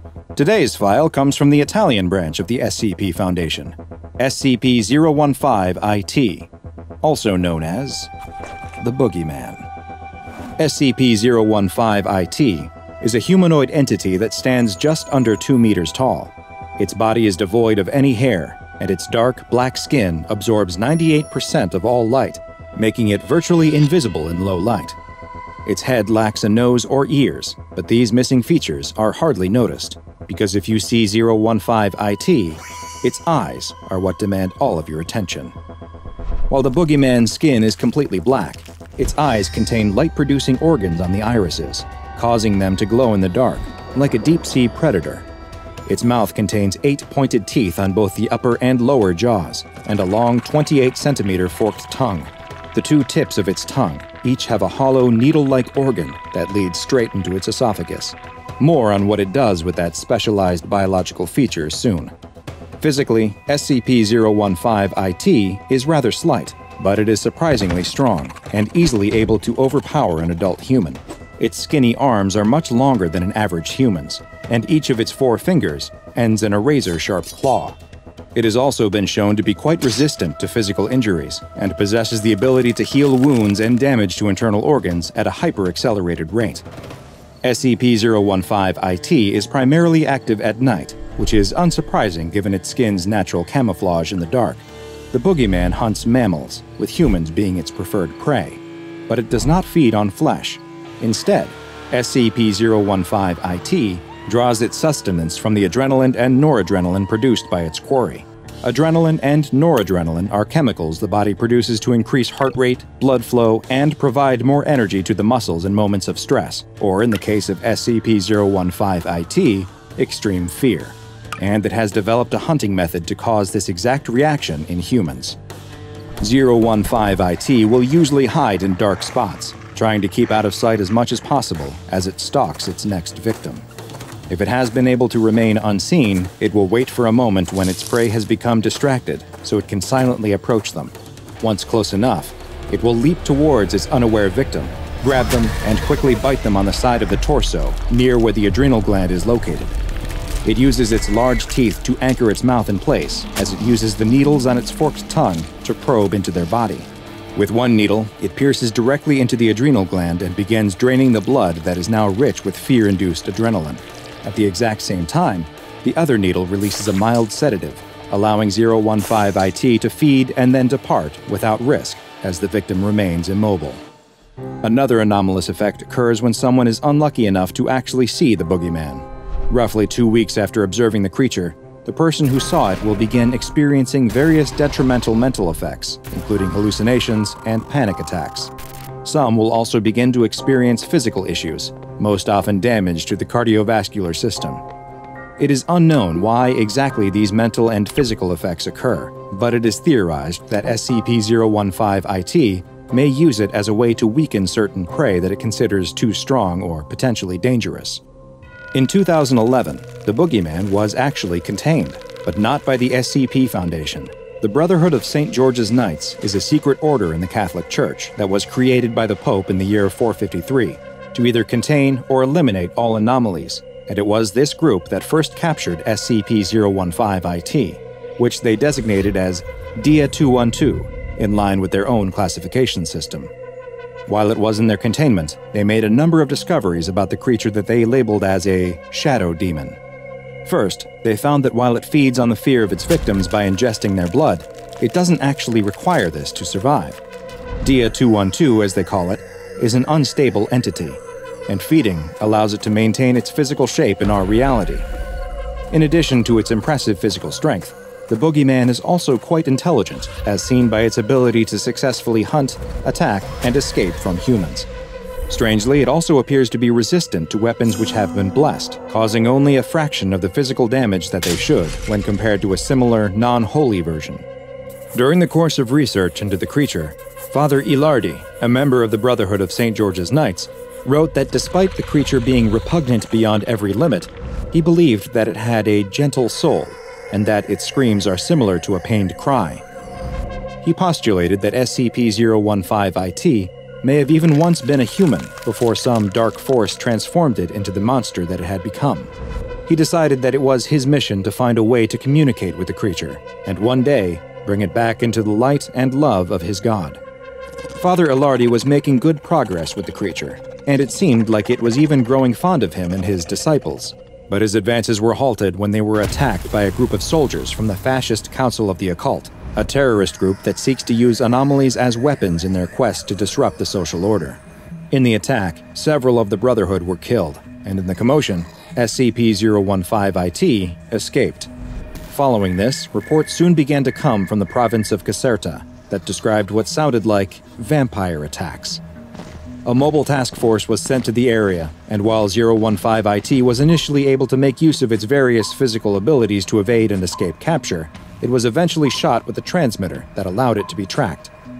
The Italian mobile task force was able to surround the creature, but fearing being contained again, it responded with a level of violence that it had not been thought capable of. Several members of the task force were killed in the line of duty before the boogeyman could finally be subdued. Today, SCP-015-IT is contained at Site Vittoria in the Emilia-Romagna region of Italy. Since this anomaly is both sentient and highly unpredictable in its behavior, it has been classified as Euclid. It is kept in a standard humanoid entity containment cell and is monitored by video cameras and infrared sensors at all times. Due to the light-absorbing properties of its skin, its cell and the adjacent corridors are painted white and are to be kept well lit at all times. Twice a day, SCP-015-IT is given a normal domestic pig that it is allowed to feed on. Any personnel assigned to 015-IT duty must undergo a psychological assessment on a weekly basis, and, regardless of the results, must be cycled out after 3 months of exposure to the boogeyman. A storm rages outside of the little old house, as inside, a little old woman bounces a little baby on her little old knee. The baby coos and laughs as the old woman makes funny faces and noises for the child, trying to keep it entertained as they wait for his parents to return from their much-needed night out by themselves. The old woman herself needs a rest now, though. She's forgotten how exhausting it can be to watch a child. "Okay, that's enough. It's time for both of us to take a little nap before your parents get back." She gets up and takes the baby into a nearby room that looks as though it was a nursery at one time, but it hasn't been used for many years. As she goes to set the child into the crib, a strong gust of wind blows through the room. She places the baby down and rushes to the window and closes it shut. It must have been left cracked open by mistake. Brr, the room is cold from the wind, but she has just the thing to fix that. She moves to a small closet and opens the creaky door. The little old woman strains to reach up to the top shelf and feels around. Ah, there it is. She pulls down a baby blanket, a soft baby blue with colorful animals printed on it. It looks as though it's been up there for a long time, and she gives it a good shake before walking back to the crib. "Look what we have here. It's your daddy's own blankie." She gives it another shake. "There we go, good as new." She leans into the crib and wraps the small helpless child in the blanket before giving him a gentle kiss on the forehead. "Now you get some sleep. Your mommy and daddy will be back before you know it, and we want to show them what a good babysitter Grammy is, don't we? That way I get to see you all the time." The little old woman switches off the light and exits the room, leaving the door cracked just a few inches. She heads back to the couch and plops down on it. Almost as soon as she does, though, the baby starts crying. With a sigh, she gets back up and goes back to the nursery. "What's the matter, little dear?" she says as she turns the lights on. "Oh no!" She rushes to the crib. "You've kicked your blanket off. You must be freezing." She grabs the blanket from the end of the crib and tucks it around the baby once again.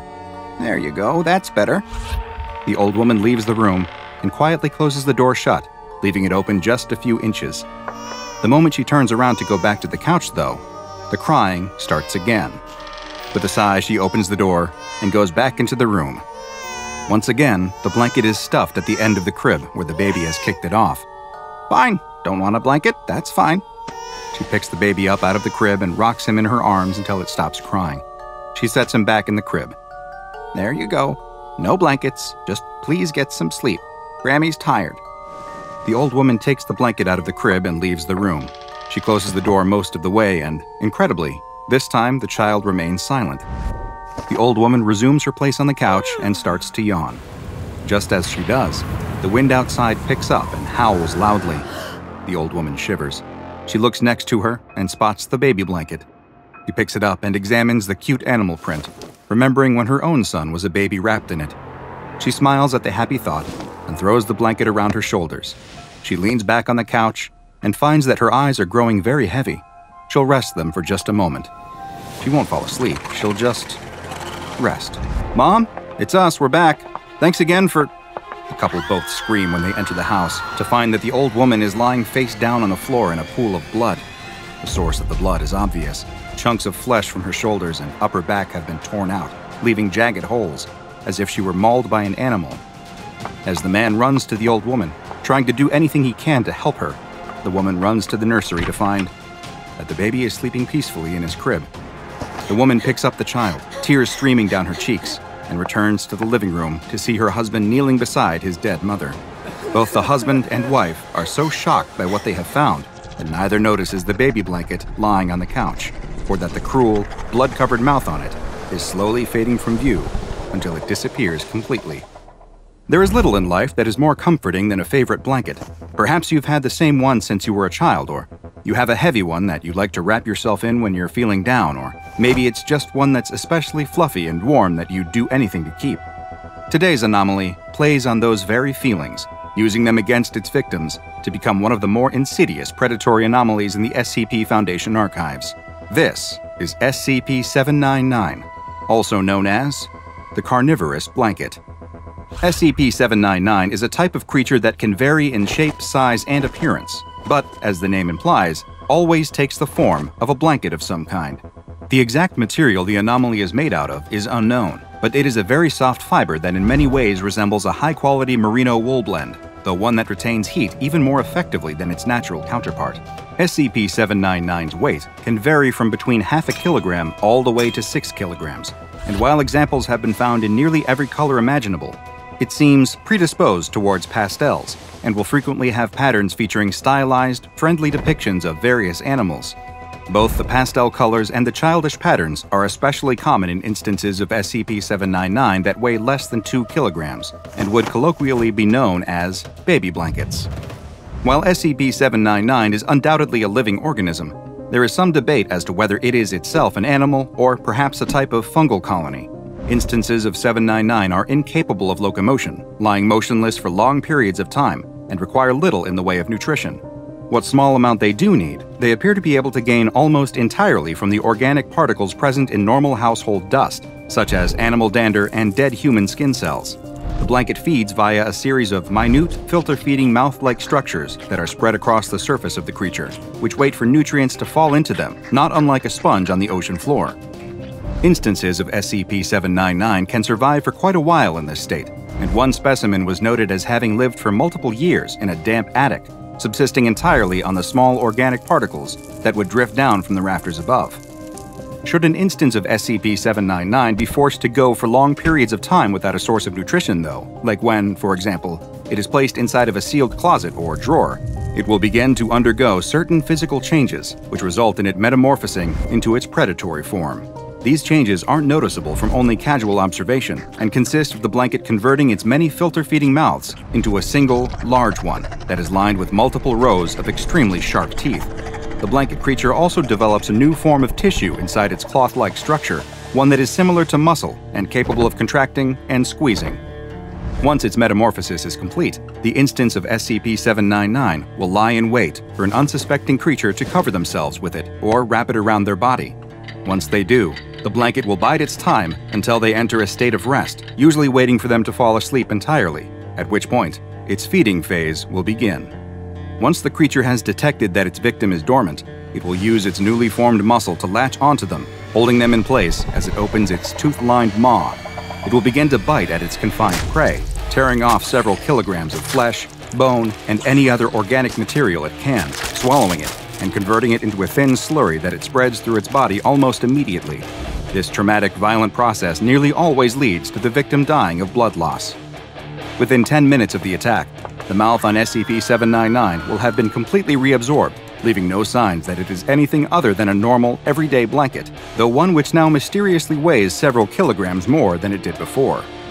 By 40 minutes after the attack, the entire digestive system within SCP-799 will have demetamorphosed back into its original form, with a single digestive tract being changed once again to the many dispersed filter-feeding mouths. While SCP-799 is more than happy to feed on any warm-blooded animal, including humans, it shows no interest in cold-blooded ones or inanimate objects. It appears then that its senses may be limited to only touch and heat, using those as signs that it is now wrapped around a potential meal. Adding to the strangeness of SCP-799 is that it reproduces through budding, like flatworms and corals. When it has absorbed enough nutrients and sufficiently increased its mass, either very slowly through filter feeding or rapidly via its carnivorous phase, it will begin to take on a quilt-like appearance. Over several weeks, one of the quilt squares will puff up and slide off the blanket. This new, smaller instance will resemble a doily or a throw pillow, until it too begins to feed and grow. The new instance is a perfect clone of its parent, identical in every way, and it will eventually grow to a similar size and begin its own reproductive cycle. It is unknown exactly how long it takes SCP-799 to reach full maturity, but the current best guess is that when kept in its filter-feeding phase, an instance will reproduce every 50 to 60 years. Instances of SCP-799 are quite prevalent across the planet, and the SCP Foundation currently has hundreds of examples in containment. Unfortunately, it is unknown just how many still exist in the wild, as it is very difficult to identify instances, with one of the only reliable means being through genetic testing. Should any instances be located, though, they are to be destroyed immediately, as the Foundation already has a large enough population in containment for research purposes, and they pose too much of a risk both in terms of harm and exposure to the general public. SCP-799 has been classified as Euclid, and each instance is kept in its own separate biocontainment cell at Biosite 66. Dust is regularly collected from the on-site D-Class personnel dorms and is sprinkled over the blankets regularly to keep them in their filter-feeding state, though only just enough to hopefully maintain their size and not allow them to reproduce. Should any small cloth objects appear in their containment lockers, it is to be removed immediately and contained separately. SCP-799 isn't the only predatory creature that resembles a cloth good in Foundation containment, and research into possible connections to SCP-1626, the oversized gray-hooded sweatshirt that sends penetrating fibers into anyone unlucky enough to put it on, is ongoing. It's not every day that the SCP Foundation opens a brand new site and appoints a new site director, but today is one of those days. Work is about to begin at Site 41, and a respected senior researcher has been appointed director of the brand new site. He hasn't been told much about it yet, but he knows a few things for certain. Some sort of new, highly volatile anomaly was discovered, a site was constructed around it, and his many years of loyalty to the organization have finally been rewarded with a promotion. As he takes his morning shower, his mind races, turning over the possibilities that this new chapter might bring. Is he up to the potential challenges? Just how dangerous is this new anomaly?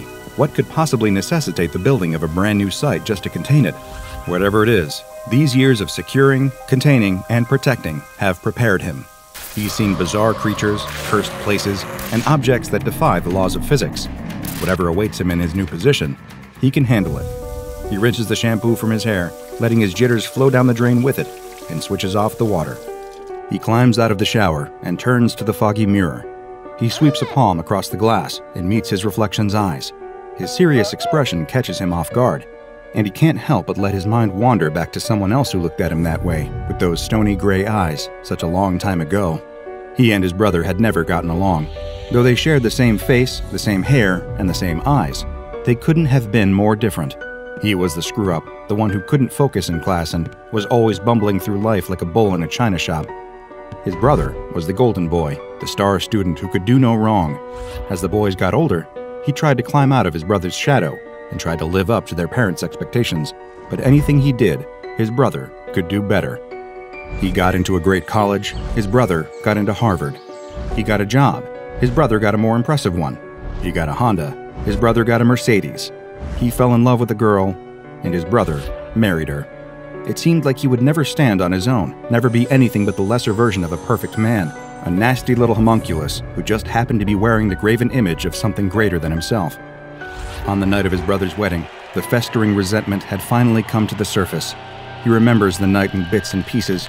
A harsh word, a fifth drink, a broken champagne glass. His brother said something that went too far, cut too deep. Without thinking, he shoved him just a bit too hard. He watched his brother fall, watched his head hit the corner of the table, and then he was still. Silent. He thought about turning himself in, but then another thought crossed his mind. Why ruin two futures at once? His brother was gone. There was no coming back from that. Should he really spend the rest of his life in prison over a tragic mistake? It didn't seem fair. Instead, he planned. For once, he was grateful for the similarities between him and his brother, their handwriting, for instance.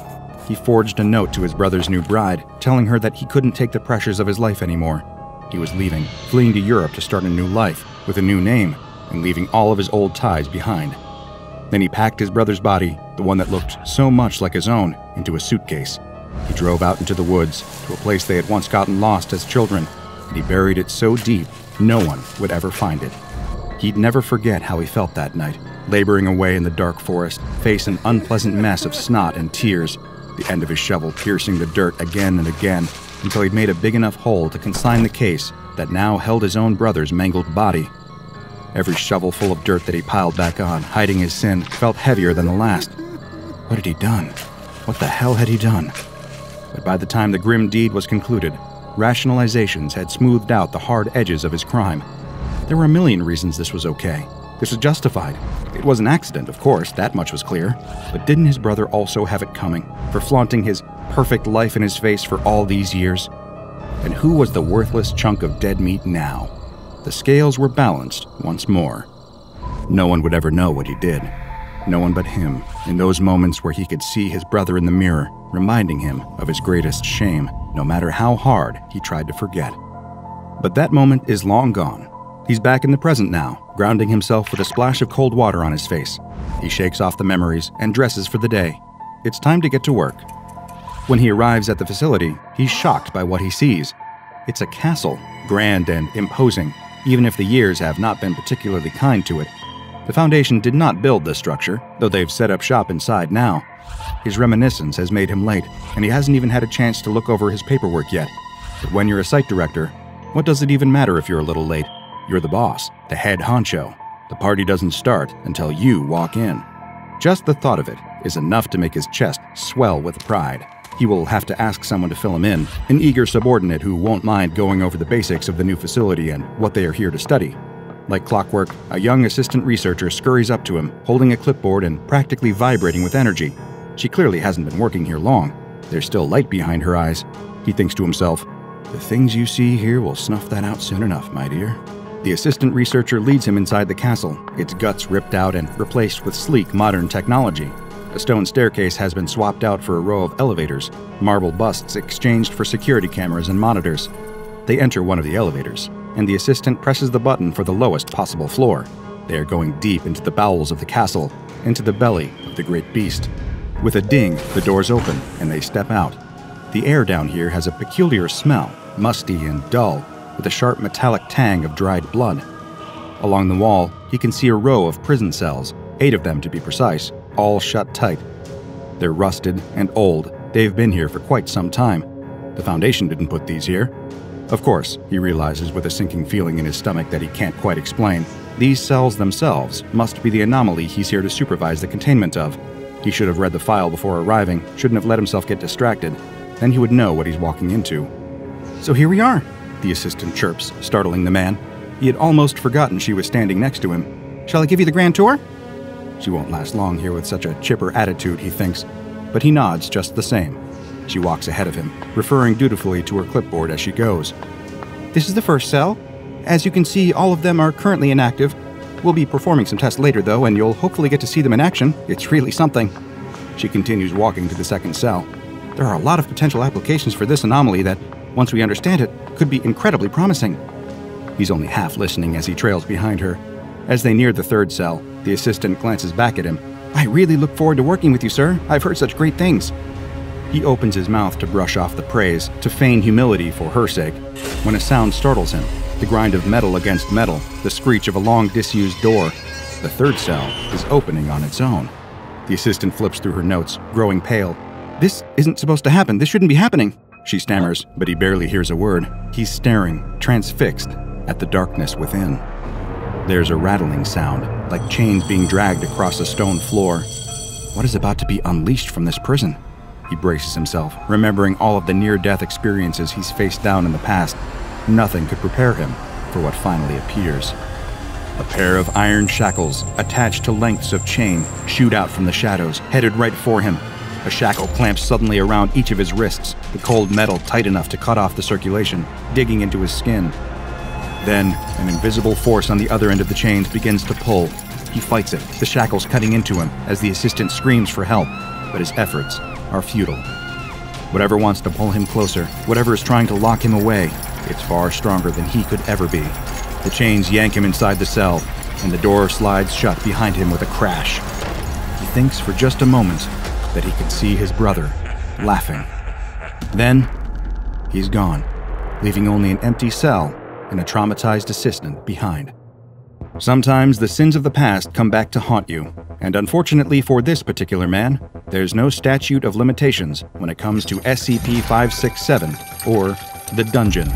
In case the nickname wasn't clear enough, the Dungeon is not the sort of place you would ever want to be confined. SCP-567 is a series of 8 cells located beneath Foundation Site-41. Each cell has a designated number from SCP-567-1 through SCP-567-8. Most of the time, the cells are inactive and indistinguishable from any ordinary prison cell. However, when someone that one of the cells deems to be guilty of a specific offense enters their proximity, the anomalous properties of SCP-567 become abundantly clear. Each cell punishes a specific horrible act. SCP-567-1 targets those who have committed theft. 2 punishes sexual violence. 3 and 4 punish various types of murder. 5 punishes adultery. 6 and 7. I'm afraid I can't quite make out what it says. Someone appears to have deliberately scratched out the text in the file. As for SCP-567-8, whatever wrongdoing it chooses to penalize is still unknown, and it is never activated in the entire time the Foundation has known of it. Every other cell is completely empty, but 567-8 contains one single, antique wooden chair in the center of the room, nailed to the floor. The purpose of this chair is unclear. When an individual who has committed one of the aforementioned acts comes within 2.5 meters of their corresponding cell door, a pair of shackles will shoot out from within the cell, seemingly materializing out of nowhere. These shackles will then lock around the individual's wrists and drag them inside, at which point the cell door will slide itself closed and lock, and the prisoner and shackles will disappear. Multiple researchers have compared this anomaly, both in its function and its methodology, to SCP-1002, or Demisers, and SCP-2701, or True Solitary Confinement, which I have discussed at length before. Since the Foundation first contained SCP-567, only 2 prisoners have ever reappeared after being taken. 68 hours after he was first placed inside SCP-567-3, D903912 escaped and was found collapsed on the ground just outside Site-41. He died only moments after reappearing, before any medical intervention could take place. An autopsy showed severe injuries, including lacerations, internal bleeding, and burns on his wrists and ankles. The second subject to ever return was D937122, who was found 157 months after being locked in SCP-567-6. In spite of her injuries, which included head trauma, missing fingers, and the same burn marks on her wrists and ankles, this subject had a great deal more energy and attempted to attack the Foundation personnel that found her. She was subdued by several guards, restrained, and interrogated by an unnamed agent. Thankfully, an audio log of the interview was included in the file, giving us a sense of what transpired. "Please state your name," the agent began. D937122 did not respond. "Please state your name," they repeated. Again, no response. The agent sighed heavily and changed tactics. "Look, I'm very sorry and I want to help you, but we can't give you medical attention unless you cooperate with us, so please state your name for the record." At long last, the D-Class responded with an intense outburst. "My name? You want to know my name? Screw my name! There is no name, there is no anything! But there is. I escaped. I got the metal off, none of the..." And here the audio was corrupted to the point where I couldn't understand what was being said. After the interference clears, D937122 could be heard shouting, "I should be free! Let me go!" A struggle followed as she attempted to escape custody. The agent then replied, in an attempt to calm the D-Class down, "I apologize, but now we have the opportunity to..." "Screw your opportunity. There is no opportunity. There's only escape. You called me a monster. Maybe I am one. But the nightmares, they..." She briefly broke down into unintelligible mumbling before returning to normal speech. "Compared to their crimes, I've done nothing wrong. Nothing at all. I haven't done anything wrong. Nothing." At this point, the D-Class became inconsolable, all coherent speech dissolving into sobs. The agent attempted to calm her down, but she remained hysterical. After several moments of sobbing, the D-Class began to gasp, as if she was having difficulty breathing. She clutched her chest and began to go into apparent cardiac arrest. The agent attempted to administer CPR, but it was unsuccessful, and after a few minutes, she was dead. An autopsy was ordered following the interview, which revealed the apparent cause of her death. Her body was covered with tiny punctures, and a toxicology report revealed an unknown poison in her bloodstream. Though only 2 people have ever emerged from SCP-567, they were not the only organic life forms to break out of the dungeon's cells. Every so often, the doors of a cell will open, and an entity will emerge. These creatures are given the designation SCP-567-9, and they are always aggressive. They do not usually match the description of any existing animal, instead appearing to be some sort of undiscovered creature. Once an instance of SCP-567-9 has escaped its cell, it will attempt to leave the dungeon and attack anything that gets in its way. The first instance of SCP-567-9 observed by the Foundation was a 4-limbed creature approximately 2 meters in length. It walked on all 4s, but had human-like hands on its front limbs, complete with opposable thumbs and sophisticated enough mobility to operate machinery. It was highly intelligent and used this intellect to take out 14 Foundation operatives before it was contained. The details of SCP-567-9-2 have been stricken from any official documentation. The only thing I can surmise from the file is that 9 personnel were killed after it appeared, and one of the agents that helped contain it requested and received psychological counseling for what they experienced during the process. So whatever it was he encountered, it wasn't anything good. During a round of routine testing with SCP-567-4, while the cell door was open, an instance of SCP-567-9 appeared, attacking and killing the researcher leading the tests. The entity was not contained, but after 7 casualties, was lured back towards its original cell. At this point, the cell deployed its shackles, and the creature was pulled back inside.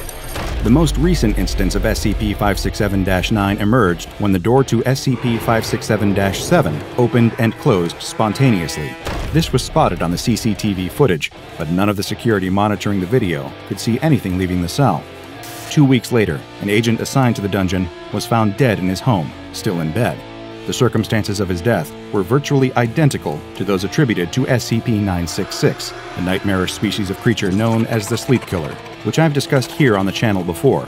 When the escaped entity was found in Site-41, it was found to resemble an instance of SCP-966, with only a few variations. It was successfully contained, and the on-site security cameras were upgraded to prepare for future anomalies like it. Though many specifics are missing from the file, including the exact appearances of the creature that emerged from the cells, I have deduced one thing. Wherever SCP-567 is transporting those it deems guilty, it is a prison for monsters of all species. Humans are not the only ones it wishes to hold accountable for their crimes. As I was reading about the dungeon and the various tests involving it, a rather morbid question came to mind. What would happen to a test subject guilty of more than one crime? Which cell would claim them? Well, fortunately for my curiosity, and unfortunately for him, one D-Class found out. D-834200 was used as a human test subject during initial studies of SCP-567. He was placed in front of SCP-567-6 and 7. Almost instantly, the cells rattled open, and the shackles shot out to grab him. His left wrist and ankle were ensnared by Cell 6, and his right were trapped by Cell 7. Then, he was pulled into both cells. Well, part of him was at least. How can I best explain his fate without causing too much distress? Have you ever held a wishbone in your hand at a family dinner while your sibling or cousin held the other side, and you both pulled until it broke? It was a bit like that. SCP Foundation Site-41 has been established in the abandoned castle that contains SCP-567 in order to prevent any civilians from coming across it. The entrance to the dungeon is kept sealed at all times, and the doors to each of the cells are monitored via CCTV. If any door is opened without authorization, Task Force Delta 9, also known as HACS, will be deployed to contain the resulting instance of SCP-567-9. If, for any reason, it cannot be contained, the task force is permitted to terminate. In order to prevent the unnecessary loss of any personnel, all applicants to join Task Force Delta 9 must have a clean criminal record, have never committed a crime at all, even at the behest of the Foundation, have a strong dedication to the law, and show loyalty to the social contract and the feelings of others. A robust moral compass is considered a vital qualification to work near SCP-567, lest they become simply one more victim added to its long list of tortured penitents. The Foundation has encountered many anomalies over the years that could pose a danger to the organization itself. SCP-567 is no exception. Untold numbers of Foundation operatives have committed terrible acts in the service of the greater good. They have lied, stolen, and even killed in order to protect and contain the secrets locked away in files and behind heavily guarded walls. A great deal of caution should be used when dealing with the dungeon, no matter how justified a person thinks their past sins might be. After all, there's no chance to plead your innocence, and the very prison that plans to hold you is also the judge, jury, and executioner. The old house has been abandoned for going on 2 decades, and as with any place that's been left uninhabited for this long, rumors tend to spiral. Of course, there are the more mundane explanations for why the 2-story, 4-bedroom home on the end of a nice street lays in semi-ruin. Black mold, asbestos, rising house prices. But those weren't the stories that most people told. Everyone in the neighborhood knew what really happened. All those years ago, the family that lived there had been murdered, and their killer was never caught. The 3 young paranormal investigators, with EMF readers in their hands and GoPro cameras mounted on their hard hats, know all about this. They approach the house in the dead of night, mumbling commentary for the recordings. If the old house really is as haunted as everyone says it is, then they could be in for something really good here. Their subscribers always loved brand new paranormal content.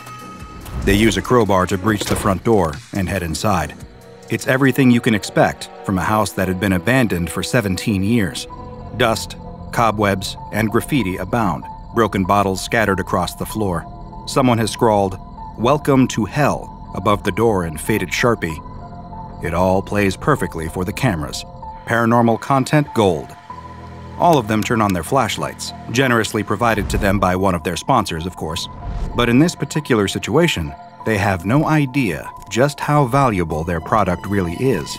After all, there are some frightening things that hide in the dark. The leader of the trio begins ascending the stairs, narrating into his helmet cam, giving the more popular version of the house's legend. The perfect suburban family, torn apart, literally, by a killer hiding in their home. The family had all been brutally murdered by someone in their home, but the police never found any sign of unlawful entrance or exit. There were no clues to the killer's presence whatsoever, in fact. It was as if they were a ghost, a vapor. It was almost as though whoever killed the family had always been in that house, and even after the murders were committed, they never left the place either. As he tells the story, the lead investigator starts to feel a little nervous. Even though he himself doesn't really believe in the supernatural, he just plays up reactions for the views, he still can't help but wonder, should I really be here? Am I making a terrible mistake? Is there a chance that whatever did this all those years ago could still be in the house, waiting for me? But he pushes those thoughts from his mind. This gig is too valuable for him to wimp out now. And really, what are the chances that something actually dangerous would be lurking in the house? The other 2 investigators are still looking around downstairs, sticking together, their flashlight beams slicing through the darkness. Their boss always insists on going upstairs first. He demands the glory shot, after all. That leaves the rest of them searching the downstairs living room, dining room, and kitchen, where the best they can hope for is maybe a particularly haunted-looking dishwasher. It's why the younger of the 2 is so surprised when they suddenly feel something happening to their body that they've never experienced before. In an instant, their whole body convulses with an involuntary shudder. They feel the temperature drop, and the world gets just that little bit darker. The best way they can describe the feeling is impending doom. Like any moment now, something terrible is going to happen. But almost as soon as the feeling begins, it's gone. Intensity dropping, the dread starting to dissipate, as though whoever or whatever caused this feeling literally passed right through them. Their fellow investigator asks them if they're okay. Of course, they nod and force a smile. They're fine. It's just a spooky place is all. Atmosphere like this would get to anyone. Meanwhile, the lead investigator is exactly where he wants to be, ascending a rickety stepladder up into the attic, the very same attic where, all those years ago, the police had found what was left of the family. And from everything he'd read on the subject, their remains weren't a pretty sight, even by true crime enthusiast standards. He enters the attic and shines his flashlight around, capturing all the dusty old boxes left to rot in the cold. He's engrossed in the macabre spectacle of what had once been the worst and final moments of a group of strangers' very real lives. The attic is full of spider webs and shadows. They're so ubiquitous that as the lead investigator pauses to tell his camera the next chapter of the grisly tale, he doesn't even notice one of the shadows peeling off of the wall behind him. It wafts silently towards him like a gust of midnight air. Little by little, the blob of shadow starts to take on a vaguely human shape. It leans forward in the investigator's direction, arms extended like a classic movie monster. Long, dark claws slide out of its shadowy hands. Downstairs, the other two investigators hear the most terrible scream. For a moment, the more fantastical thought crosses their minds. Could this be one of the tormented souls of the departed family, longing to be heard after years of silence? Then it occurs to them that they recognize the scream. It belongs to their boss. The two of them charge up the stairs, flashlights in hand, as the screaming starts to become more desperate and pained, like that of a wounded animal with its leg caught in a trap. Those terrible wails are echoing down from the open hatch leading into the attic. It's so dark up there, something must have broken his flashlight. That's when they notice something else. Red, dripping from the open hatch. For a moment, they hesitate, wondering what could be going on up there. Could they really help, or would they just be running into the danger themselves? But soon, their desire to save their boss's life overpowers their fear. They grab the ladder and start climbing, feeling the dripping blood on the worn wooden rungs. When they finally get up into the attic, it feels like the scream is coming from everywhere, bouncing off the walls in a terrible, echoing cacophony of pain. They turn in all directions, hovering their flashlight beams around the room in wide, sweeping arcs, until both fall on the source of all this terror. And when they see it, they can't help but scream too. The lead investigator's body is floating about a foot off the ground, his screams now fading into pained gurgles. Something huge and dark is lifting him up with one hand and sinking the long, dark claws of its other into his neck. The second the twin flashlight beams concentrate on the creature, it drops the lead investigator's bleeding body down onto the ground. His skin slate gray, his feeble twitching slowing to a halt as the last of his life drains from him. Two glowing red pinpricks open up in the face of the dark figure, eyes like terrible, burning coals etching themselves into their memory. Like smoke, it continues to glide backwards further, seeking refuge in the dark, a safe haven amongst the other shadows. By this point, the two surviving investigators know there's nothing they can do for their boss anymore. All that's left is to get out and survive. They have to save themselves. They turn, wasting no time running towards the exit. They don't notice it, but the second they turn the beams of their flashlights away, the shadow's terrible eyes disappear, and it starts advancing towards them again, its claws outstretched and grasping for them with awful fury. The shadow creature grabs at their heads as they make their final leap for the exit. However, all the monster can pull away are their helmets and helmet cams as they scramble down the ladder and then down the stairs, running at speeds they didn't even think possible as the shadow slithers down behind them. It doesn't give up. It wants their lives. It wants their warm human blood on its claws. They clear the threshold of the accursed house and keep running to their car. One looks over their shoulder and sees the shadow leave the house, gaining on them, both claws outstretched and ready to rend their flesh. The two climb into their car. They see the shadow coming towards their window. It's moving so quickly, only a few feet away now. It's getting closer and closer and closer. Ignition. The car starts up and the driver smashes the pedal down. They take off, quickly accelerating up to illegal speeds as the shadow continues to chase, slowly getting smaller and smaller in the rearview mirror. A distant nightmare. A terrible, dark ghost. As it finally disappears, they feel a moment of safety. But really, only a moment. Because it occurs to them then that they cannot say, with any confidence, that this monster won't just be waiting for them when they get home. SCP-280, also known as Eyes in the Dark, is one of the more frightening and dangerous anomalies contained by the SCP Foundation. Of course, it likely won't be causing an XK-class end-of-the-world scenario anytime soon, but if you happen to run into this nocturnal monster, it's likely to cause an end-of-you scenario and remove you from the world with extreme prejudice. There's no way of telling just how many lives it claimed before the SCP Foundation finally got it into containment, and perhaps it's best to just not think about that. SCP-280 is a black wraith-like apparition that floats at roughly average human height, with no visible legs or feet, as the lower portion of its body simply fades away before it reaches the ground. In its dormant state, the entity may appear to be little more than a shadow, easily dismissed, especially in dark environments. This comes as a natural result of the being's frightening ability to become intangible at will, and only become physical when it enters a state of active aggression toward a human target. In this intangible state, victims have even been known to walk through the shadowy mass by accident.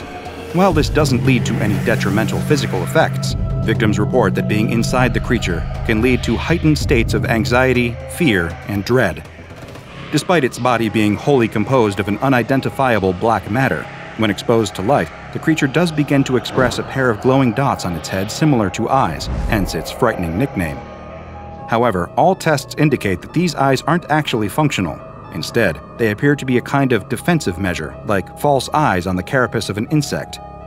These eyes are never shown when SCP-280 is advancing towards a victim, only when it is in retreat, though this is only one of the entity's several defensive responses. If an area where the creature is residing becomes fully illuminated, or a sudden flash of extremely bright light is directed against it, then it will immediately dematerialize and appear in a different area. The one positive thing that can be said about the hunting patterns of SCP-280 is that they're relatively predictable. The entity, it seems, only has an interest in human beings. When it selects a target, it will pursue them relentlessly, approaching in its intangible form with its arms extended in what many describe as a sleepwalker pose. In this state, you may finally notice 280's claws, long, thin, and razor-sharp. It may silently approach while the victim is turned the other way, or while they sleep soundly in bed, or even when they're paralyzed in fear at the very sight of it.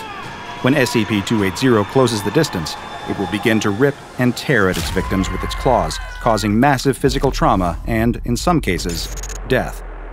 Attacks range from 1 to 5 minutes of being relentlessly clawed at by the beast. When the attack is over, it will simply expose its eyes, become intangible once more, and escape. You will not be able to overpower the creature. Foundation tests have shown that it has extreme physical strength, and it's capable of tearing apart solid steel with little effort. If it can't find any humans to victimize, then it will simply remain dormant, pressing itself up against a wall, in a dark corner, or within some other structure. Which is why, if ever you feel nervous about a certain dark corner in a room near you, it is best to remove yourself from the situation as quickly as possible and remain in a brightly lit area. It would perhaps be comforting to believe that SCP-280 is acting on some twisted form of animal instinct. After all, while the results may seem horrific to us, every organism has to eat, right? Well, sadly, that isn't the case here. SCP-280 does not appear to eat, sleep, or breathe to survive, and it never consumes any of the matter torn from its victims. The best working theory is that the entity simply enjoys the harm it causes, taking a degree of perverse pleasure in hunting down and murdering its targets. There is no better nature to appeal to here. The SCP Foundation's ability to study the creature's biology has also been stunted, in part due to the creature's highly aggressive nature, and also the fact that its selective intangibility makes gaining physical samples almost impossible. Even capturing and containing the creature in the first place came partially out of blind luck. It first came to Foundation attention after a series of mysterious locked-door murders in a small Mississippi township.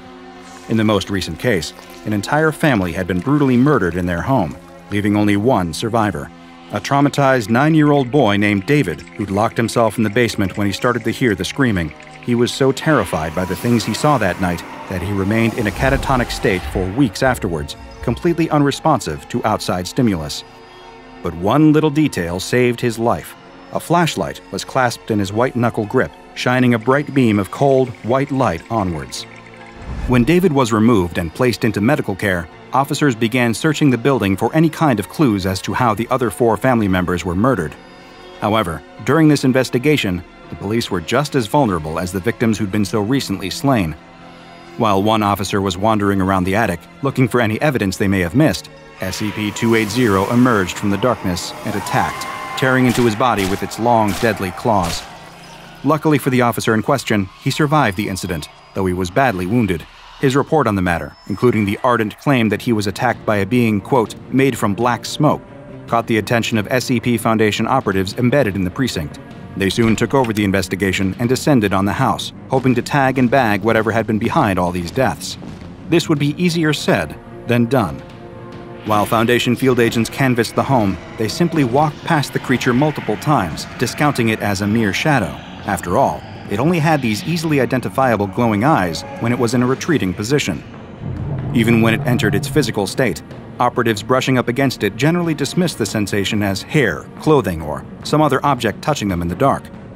This already bungled investigation got even worse when the Foundation decided to introduce high-intensity lights into the equation, hopefully flushing the creature out. This, of course, only caused it to dematerialize and appear elsewhere.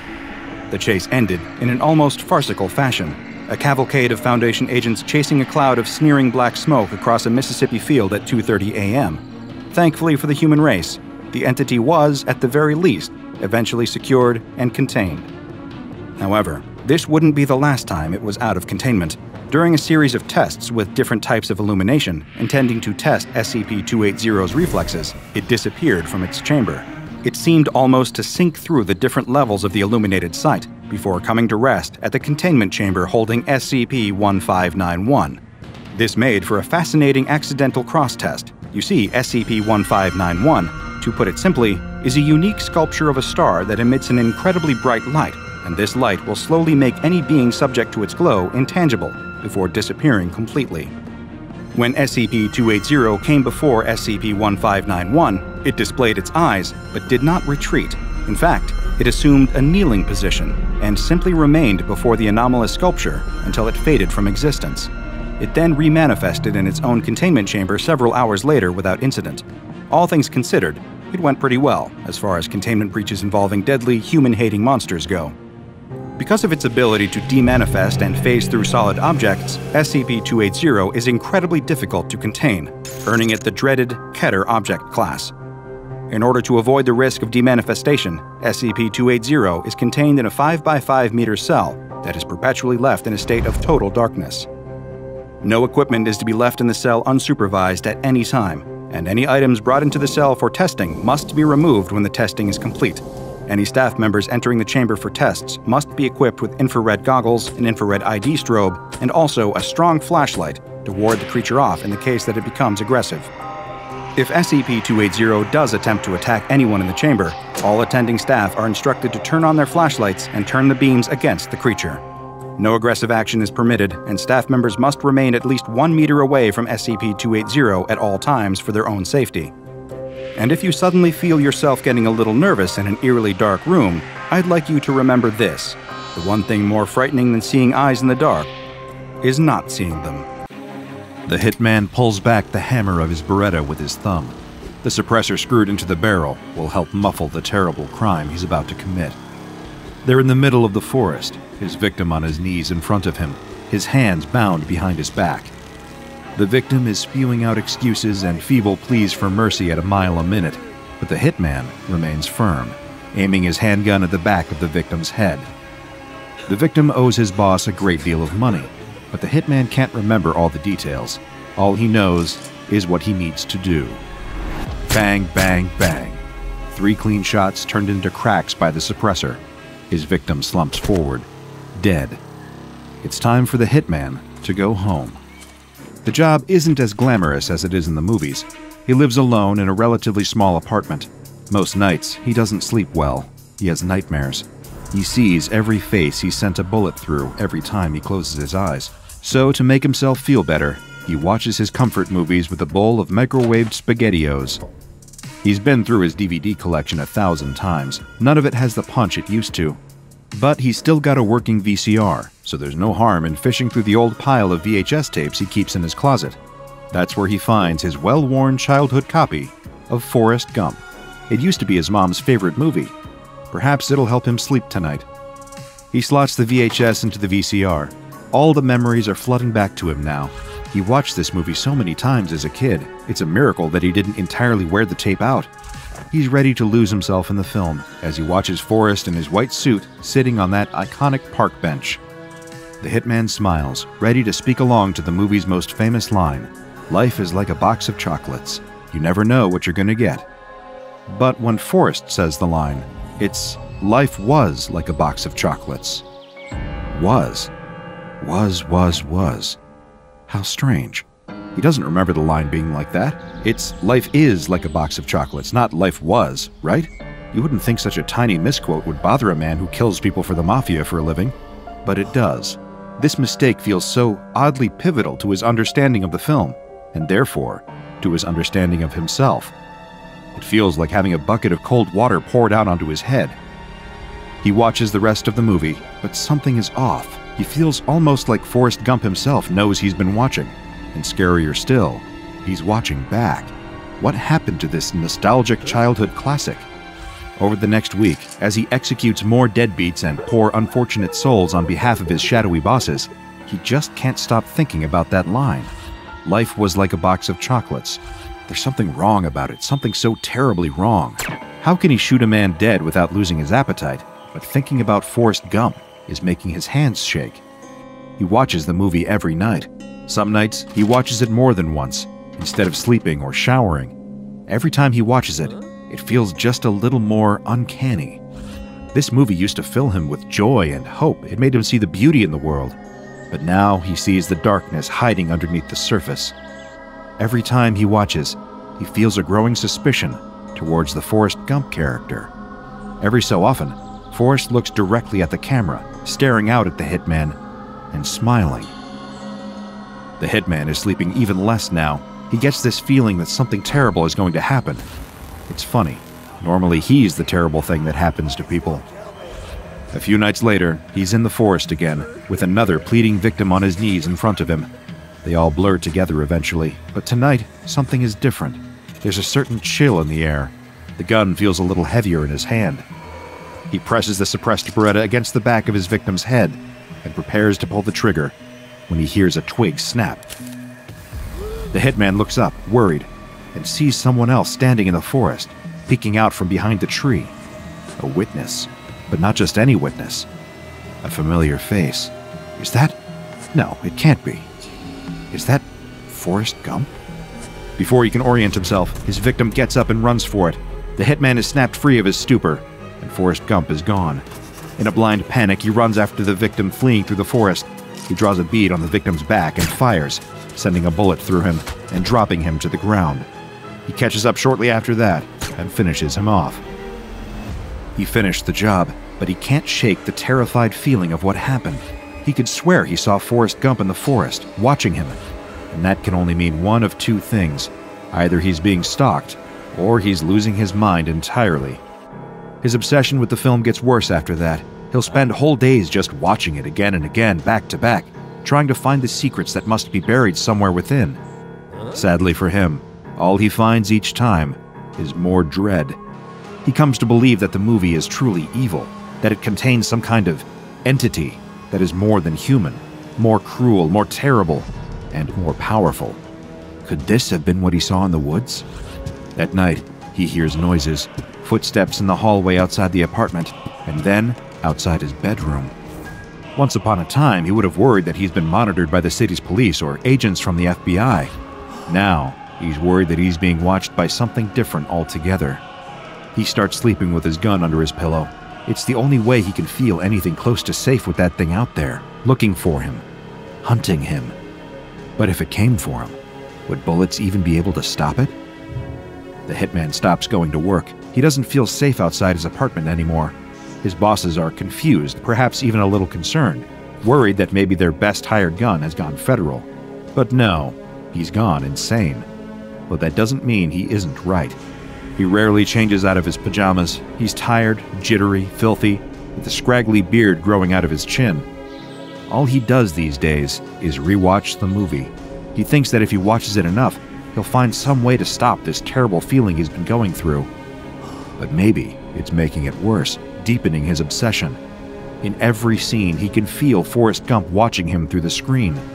He always gives an evil grin, the same one he sometimes sees through his bedroom window in the middle of the night. Life was like a box of chocolates. You never know what you're gonna get.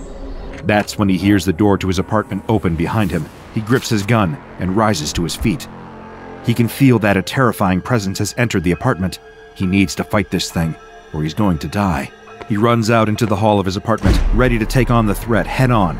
He wants to put a stop to the monster that has been making his life hell for all of these weeks. But the second he sees the figure standing in the shadows, he freezes up. It's him.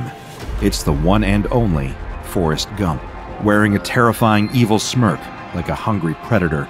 The hitman raises his gun and fires at the impossible intruder, but the bullets seem to have no effect. Gump lunges forward quickly and smashes the gun out of the hitman's hand with an effortless slap. All the hitman can do is turn and run, fleeing down the hallway into his bedroom and locking himself in. Bang, bang, bang. He can feel Gump smashing his fists against the door. The hitman covers his ears, huddles next to his bed, and cries. He's never been this terrified before, not even as a child.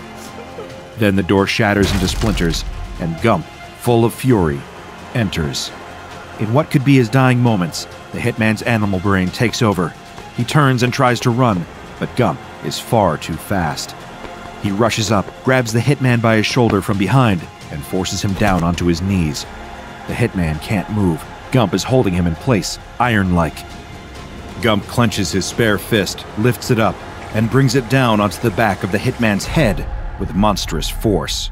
He will be found dead later that day. Crime scene cameras flash, capturing the grisly scene in the hitman's former apartment. The hitman's body is rolled onto a gurney and covered with a white sheet, rolled out of his apartment before decay can set in and destroy potentially valuable evidence. The lead detective on the scene is baffled by this whole setup. He's been aware of the hitman and his gang ties for years, but this death doesn't look like your typical gangland hit. After all, he'd been brutally bludgeoned to death. If he'd been done in by his fellow gangsters, he probably would have just been shot.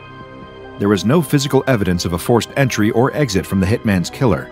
Some of the hitman's neighbors had heard a handgun being discharged, but there is no blood from anyone other than the hitman on the scene.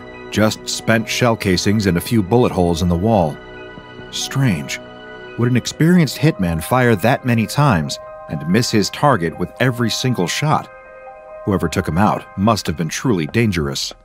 The detective does what he can, searching through the hitman's possessions while the CSI team strips down the rooms, hoping to find the piece of telltale evidence that could implicate the hitman's mysterious killer.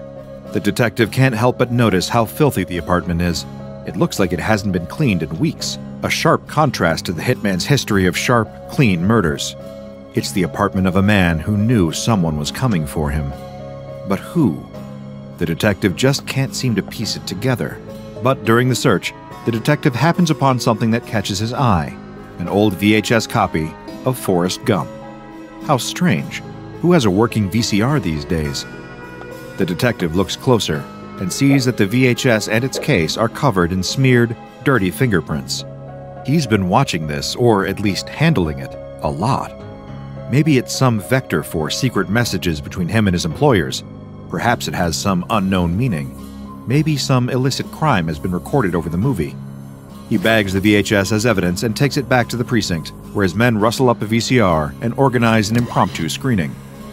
The detective is eager for a break in the case, but as the tape plays, it just seems to be Forrest Gump. The detective is extremely confused. There doesn't seem to be anything wrong with the tape.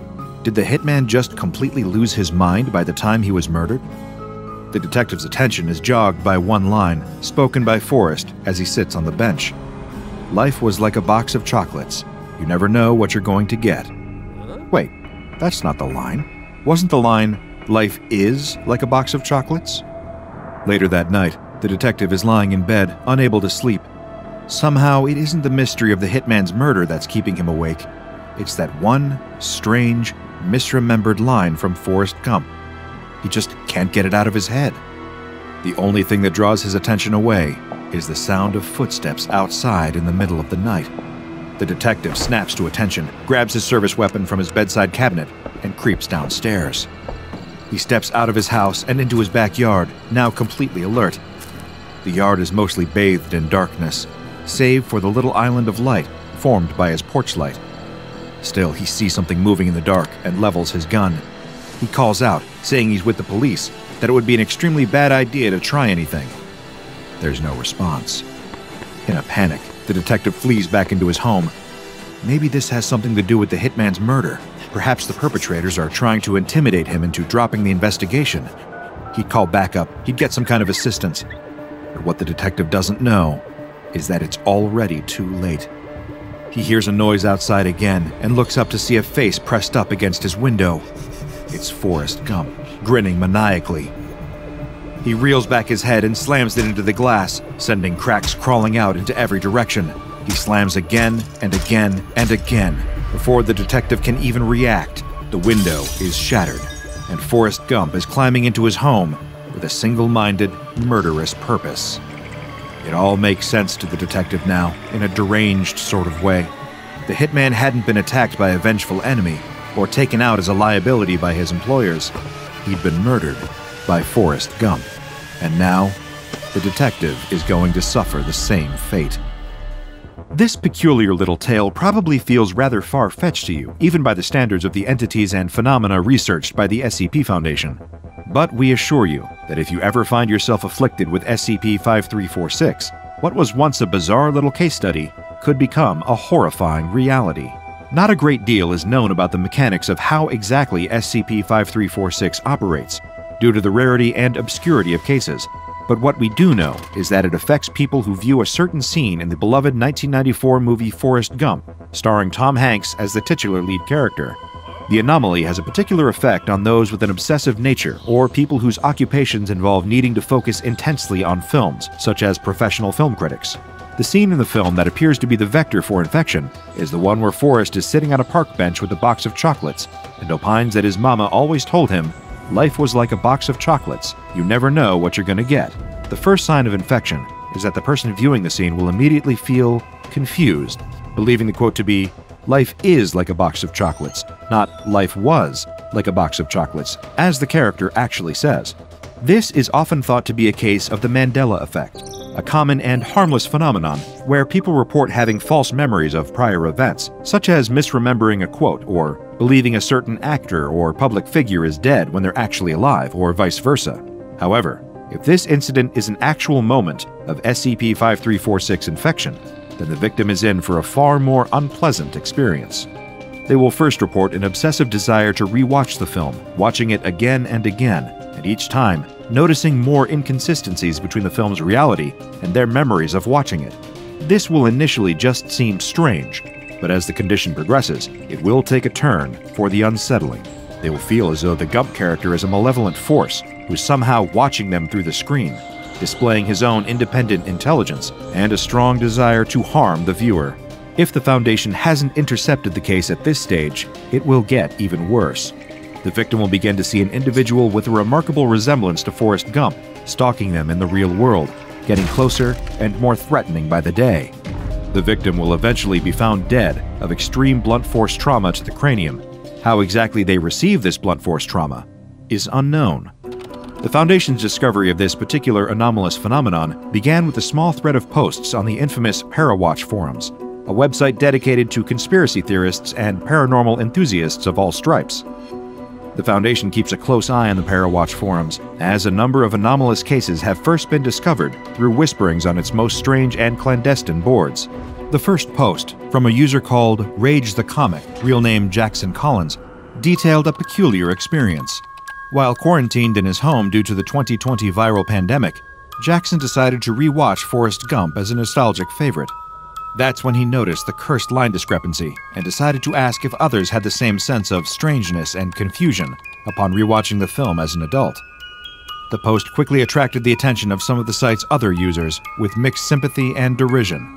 Jackson had clearly awoken something. Other forumites reported a similar sense of unease when revisiting the movie, sensing some kind of malice coming from the Forrest Gump character. But nobody was feeling this more than Jackson himself, the possible patient zero of the phenomenon.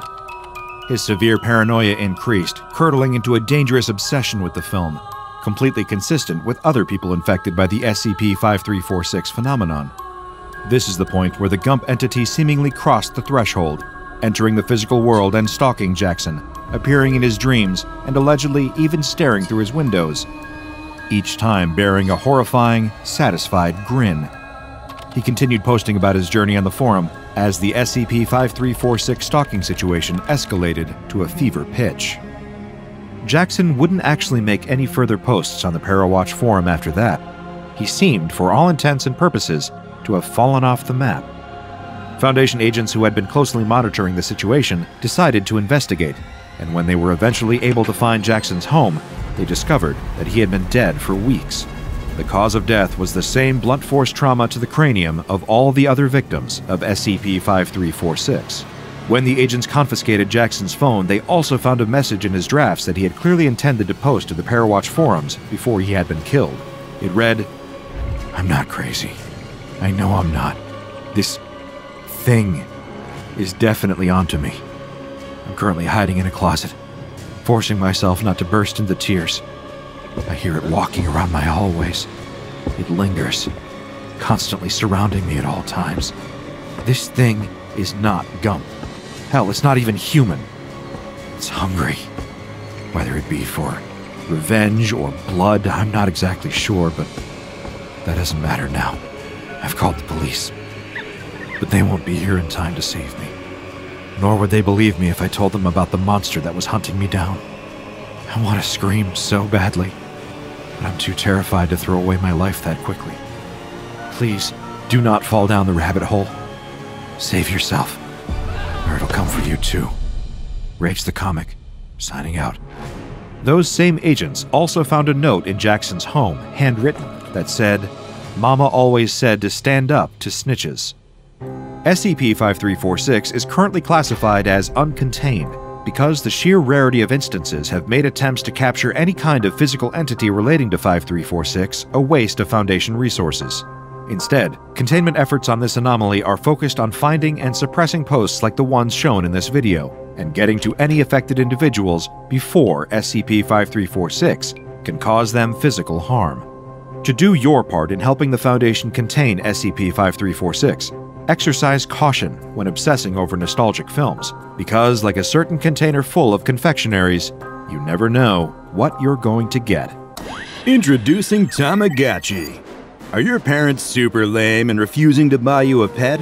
Well, eat my shorts, Mom and Dad. With the all-new Tamagotchi, you can have the best pet you could ever ask for, living in the Digisphere in your pocket.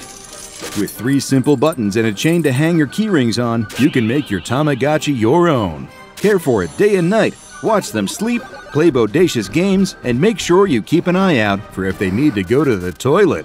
P.U. Throw it in your backpack and take it to school. Just don't let your teacher catch you. Oh snap! Tamagotchis are DrBob. Bet you really want to go and buy one now, don't you? The detective throws her bag onto the couch. She wanted nothing more than to have thrown it off as soon as she walked through the door, but if anything in it broke, she'd be screwed. They don't have the money for rent at the moment, can't be adding additional costs onto that. Her boyfriend barely glances up at her from the couch, still wearing the same blue t-shirt he'd worn to bed last night and with a packet of Doritos next to him. It's pretty obvious how he spent his day. The TV switches to another commercial. She taps him gently on the shoulder, offering him a warm smile. He jumps a little, seeming to come out of a little reverie. Affection fills his eyes as soon as he sets them on her. He hastily brushes Doritos dust off his hands and holds them up, tapping out words in sign language. "Sorry, I zoned out. How was your day?"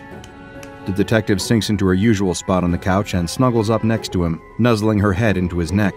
After a quick hug, she untangles her hands and signs her reply. Long. He kisses her on her forehead. She goes on to tell him all about the case she's been working on.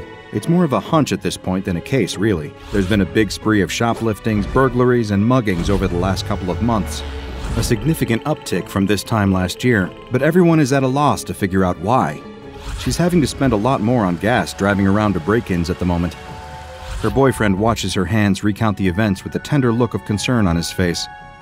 "Don't worry," she signs. "I'll make sure they reimburse me for the gas." He nods and seems to relax a little. She hesitates before signing the next bit. "Did you do any job applications today?" Her boyfriend sighs and shakes his head. He looks ready to be told off, but instead, she gives him a big cuddle. Something in him seems to break, and after a moment, she can feel him shaking in her arms. Even though she can't hear him, the detective knows her boyfriend well enough to know that he is crying. She pulls away from him and makes firm, reassuring eye contact with him before signing, "It's okay. We can do the next one together if that would be easier." And so the two of them do that. They cook dinner together, her boyfriend listening to the radio while she enjoys the feeling of the bass in her chest. Then, once everything is washed up and the apartment is dark and cozy, they sit down at their kitchen table and handwrite a cover letter. They would have typed it up on their Macintosh, but they'd sold that and their printer a few months ago to cover their utility bills. But handwriting is okay too. Her boyfriend had been working at Dell when they met. 1993, the height of the dot-com boom, when any kid with a math degree and a keyboard could shoot up the ladders in tech giants across the country. 2 years later, that bubble burst, and he'd lost his job. Fiercely smart and incredibly kind, her boyfriend hadn't been able to find work for around 13 months now. Every day, the detective's heart broke a little more to see how low his confidence was dipping. He was an amazing person, by far the most exceptional guy she'd ever met and ever would meet. And yet the constant rejection letters, failed interviews, and lack of options had steadily worn him down to a delicate and exhausted ghost of himself. But that only makes her want to love and support him even more. He scrawls a signature at the bottom of the cover letter, and they carefully fold it, along with his resume, and slide them both into an envelope. She cuddles him from behind and gives him a gross wet kiss on his cheek, enough to make him giggle. There, at least he's got one happy moment from today. He turns to her and grins, raising his hands to talk to her. I might buy a Tamagotchi. A what? The commercial on TV. It was playing when you got home. I really want one. Can I buy one? A little twinge pulls at her heart. She really ought to say no. Money is so tight at the moment with them both relying on her income. And it's hard to... What is she saying? He's clearly going through a lot right now, and maybe something fun would be good for him. Even if it does just look like some silly kid's toy from Japan. She raises her hands. Of course you can. And the pair of them go back over to the TV and flick it on. The next day is a bit of a blur. It's the detective's first day on yet another shoplifting, her first foray into fashion. Pairs of Air Jordans on display had been stolen, smashed glass everywhere. The thieves had left all the cash in the register. A couple other items were missing too, all very hip stuff. Tie-dye shirts, Janko jeans, a lot of camouflage, that kind of thing. Stuff that's on TV and the radio all the time at the moment. By the time the detective gets out, she's only got 10 minutes to rush to Toys R Us before it closes. Thankfully, the Tamagotchi display is right by the front entrance. Almost totally sold out, but with one lone box left, she snatches it up and cheerfully takes it to the cash register. As she walks out of the store and looks down at the box in her hands, she can't help but wonder, why the hell would her boyfriend want to play with a little children's toy?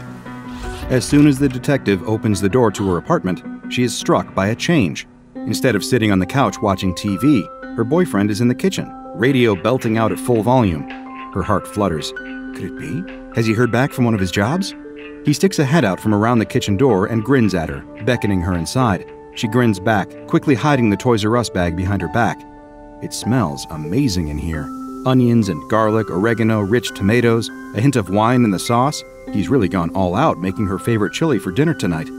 He waves her over to the pan and motions for her to take a deep smell. She does, enjoying all of the aromas filling the air. There's something smoky in there too, a new smell she doesn't recognize. She turns to her boyfriend quizzically. He grins and explains to her in sign language that it's charred peppers, held over the flames on the hob just long enough to blacken and then thrown into the food processor to... Hang on, she interrupts him. We don't have a food processor. Her boyfriend grins proudly and steps to one side to reveal a brand new shining food processor sitting proudly on their countertop. He explains to her that he bought it that day. It has 10 speed settings, multiple blades you can switch out, a miniature container for spice blends, and...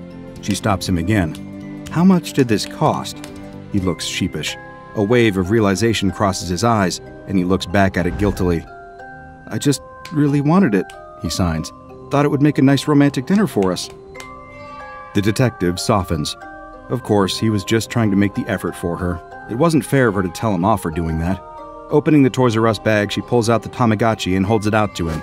Compared to this expensive food processor, her gift looks pretty insignificant, but her boyfriend's face lights up straight away.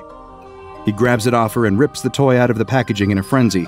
His eyes shine and dance around as he hatches his first Tamagotchi.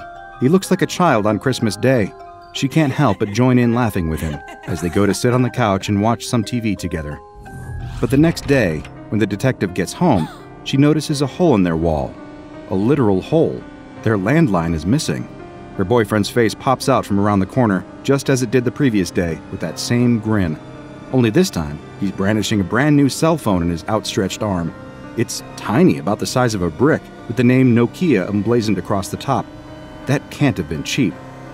This time, she doesn't share in his excitement. Indeed, the next day, she can't even muster up a smile when he proudly demonstrates the alarm on his new G-Shock, laced up his new Jordans, and started excitedly flipping through his box set of R.L. Stine books. That is enough. She can't deal with this anymore. She's been struggling so hard to make ends meet. Meanwhile, he's throwing away hundreds of dollars on products he had never mentioned before. She snaps. It can be very frustrating being mute, because you can't shout to let your anger out. All that energy instead goes into her sign language, her hands swinging and slapping into each other as her face contorts. What's wrong with him? Why is he being like this? She's doing everything she can to keep a roof over their heads, while he's just throwing all of her money down the drain. How could he be so cruel? The more she rants, the more guilty her boyfriend's face becomes. Tears fill his eyes, his bottom lip starts to tremble, and before long, he is bawling in front of her. Can't keep going, not seeing him like this. Her hands fall limply to her sides. After a moment, he raises a sniffling face to her and signs something simple back. It's the TV. The commercials, they're just too persuasive. She snorts a laugh, and that's it. If he's not going to give her a serious answer, she's not going to have a serious conversation. She storms off up to bed, leaving him alone downstairs. He switches the TV off. That next day, she wakes up to breakfast in bed, but no sign of her boyfriend. She doesn't touch any of it, getting a coffee and croissant on her way into work instead from this up-and-coming coffee place called Starbucks. Today is a chance for her to take her mind off things. She's at a crime scene in a poor neighborhood. The previous night, the man who lived there had been sitting downstairs with his blinds open out to the street. He'd noticed a suspicious figure walking past who'd peered in through the glass. Before he knew what was happening, a brick crashed through his window, and the burglar was in his home, running from room to room, ransacking the place and trying to make off with different items from the house. The homeowner had run to his gun safe and shot the burglar in the back 4 times. The crime scene investigation was mostly a formality, but as the detective arrived, one of the officers came over to her. He didn't know sign language, so the pair of them wrote down their conversation on her detective's notepad. Yes, she carries a notepad, some stereotypes are true.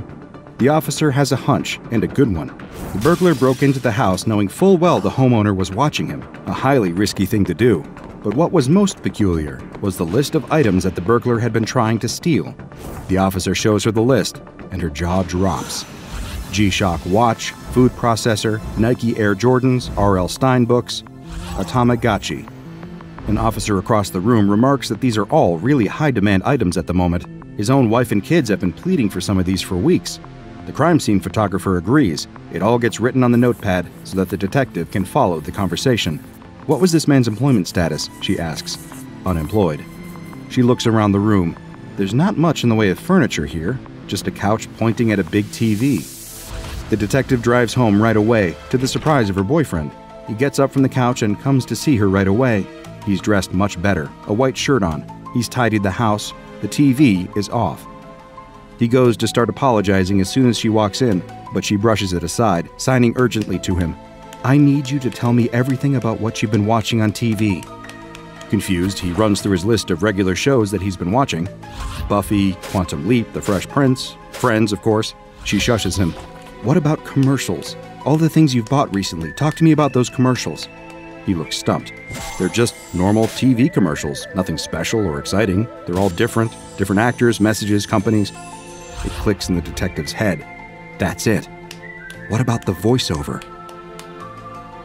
I don't know. It's a man, I think. Yeah, it might be the same man. You know what? I think it is. It's the same voice each time. And he only does those commercials? Her boyfriend thinks hard for a second. He nods. It takes a long time for the police to mobilize, as usual. The detective takes her findings to the commissioner at her first opportunity, but he looks pretty nonplussed. This spate of burglaries and muggings, all because of some persuasive voiceover actor? Really? Everyone wants a Tamagotchi. Everyone wants a pair of Jordans. These are just passing fads. That's all there is to it. So, she does it herself. The detective visits all of the advertising agencies that ran the local versions of the commercials she has listed, and finds the details for the voice actor on her 3rd try. He's in the same state, but another city. But by the time she gets an afternoon to drive out and pay him a visit, it's too late. The apartment she visits is empty. After banging on the door for several minutes, a neighbor sticks their head out of a window and yells something at her. The detective can't understand, however, so the woman comes downstairs and writes a grumpy note. "He's dead, yacht accident or something." Only she can't spell yacht properly. The detective pushes open her apartment door dejectedly. All that effort, all that chasing, for nothing. It wasn't so much about trying to solve the burglaries. Those were just things being taken. It was about understanding what had happened to the love of her life, her kind, caring boyfriend, the man who'd brought her so much joy, who had always been so considerate and gentle with her, suddenly going on a spending spree and almost bankrupting her. It just hurt too much. And now, coming back to her apartment and having to face up to that tense relationship just felt... Arms wrap around her and hold her tight. Her boyfriend's hand brushes the back of her hair, and the smell of his cologne fills her nose. After a moment, her arms wrap around him. After another moment, they both start to cry together. He leads her into the kitchen, where he's cooked her favorite chili again, only without the smoky smell. She looks around the kitchen. The food processor is gone. He pulls away from her and explains that everything is gone. All of his bad purchases he'd made have been returned. He hands her the cash for them in full. He still wants those items. He wants them more than anything else, he explains. But more than any of those things, he wants her. The TV is gone too. So as they sit down that evening together, they just enjoy doing nothing together for a bit, catching each other's eyes over dinner and smiling uncontrollably before getting out a sheet of paper and writing another job application. There's something about this application, the detective thinks. This one could just be the one. Ask anyone about the 90s, and they'll have more fads to tell you about than historical events. Furbies, Beanie Babies, gel pens, Napster, the list goes on. But for residents in a certain part of the USA, some of these trends seem to touch more obsessive. And that is all down to the actions, or rather, the voice, of one man, SCP-661, the world's best salesman. We didn't get to meet SCP-661 today, so allow me to introduce him to you. The salesman is a middle-aged Caucasian male. He is somewhat overweight, but with no major health issues aside from what is typical for someone of his age and size. If you were to have a conversation with SCP-661, and I advise you not to, you would find him rude, abrasive, and tiresome. He has a short temper and makes regular demands. You would quickly find that he is very much used to having his own way, and for good reason. For you see, this salesman is persuasive. Very persuasive. Foundation testing has found that this SCP is capable of extreme manipulation, verbally persuading you to want what he tells you to want, virtually instantaneously. It sounds dramatic in those words. The effect is far more subtle than you may realize, which is the reason why he was able to operate for a while before being discovered by the Foundation. Test subjects report the effects of his persuasion as feeling like a continuous, low-level compulsion, a desire bubbling away underneath the surface until they encounter an opportunity to act on it. At this point, it becomes an all-consuming obsession, not satiated until you have fulfilled the urge. The effect is strongest with physical objects, which is likely why this salesman enjoyed so much success providing voiceovers for local marketing campaigns. Any product that he was selling would fly off the shelves anywhere where the commercial featuring his voice were aired. Perhaps those crazes in the 90s weren't so innocent after all. Testing on the salesman has proved enlightening. D-Class personnel were ordered to physically assault him, but he was able to stop the attack almost immediately by simply explaining to them that they didn't want to hurt him. However, test subjects who were threatened with execution if they stopped attacking him were able to continue to beat the salesman up for several minutes before the researchers decided he'd had enough. Though, notably, they made it abundantly clear the entire way through the assault that they didn't really want to hurt him. SCP-661 naturally poses some level of threat to the general public, as his abilities could easily be used for far more nefarious purposes than selling a few more troll dolls, and so guards have permission to terminate him in the event of his escape. That seems unlikely. SCP-661 is held in a standard holding cell measuring 6 meters by 8 meters. Any researchers interacting with him must wear noise-canceling ear protection at all times, unless they are deemed to be totally deaf by SCP medical staff. Incidentally, it was the work of the detective you heard about today that drew the Foundation's attention to SCP-661. Unaffected by his commercial work, she was in the perfect position to connect the dots and uncover his existence. With operatives through law enforcement, the Foundation was quick to catch on to her theory and apprehend him before word traveled too far. That yacht accident story was enough to keep the public from ever discovering his existence. That said, you should still be careful out there. Who knows if another instance of this SCP exists somewhere? Have you ever seen a commercial too tempting to ignore, Watched a YouTube ad that you decided not to skip? No? Me neither, but still, be careful. A bear mauling you to death, being stalked by cougars in the dead of night, only to be eaten in your sleep. Wandering off the path and getting lost for days, the elements slowly withering you away to nothingness. There are plenty of ways you can die in the wilderness, but few would expect death to come as a result of a simple bodily function with a decidedly anomalous twist. Springtime in the Sierra Nevada is undeniably beautiful. The unpredictable storms of winter are a thing of the past, but the oppressive heat of summer hasn't yet crept in. The highest peaks of the mountains are still spotted with snow, but in the foothills, the wildflowers sprout from the earth, blooming in a tapestry of yellow, pink, purple, and orange. Crystal clear waterfalls roar down the rocky mountainsides, water set free from its slumber by the melting ice as the world wakes up from a long hibernation. The summer vacation crowds haven't yet flooded the hiking trails and ski slopes, but a few groups of early adventurers can be spotted hiking through the mountains, taking in the sights and breathing in the fresh, fragrant air. Among these springtime visitors are a pair of young men, one with blonde hair and one with dark hair, each wearing a small backpack and carrying a canteen of water, not a scuff to be seen on their brand new hiking boots.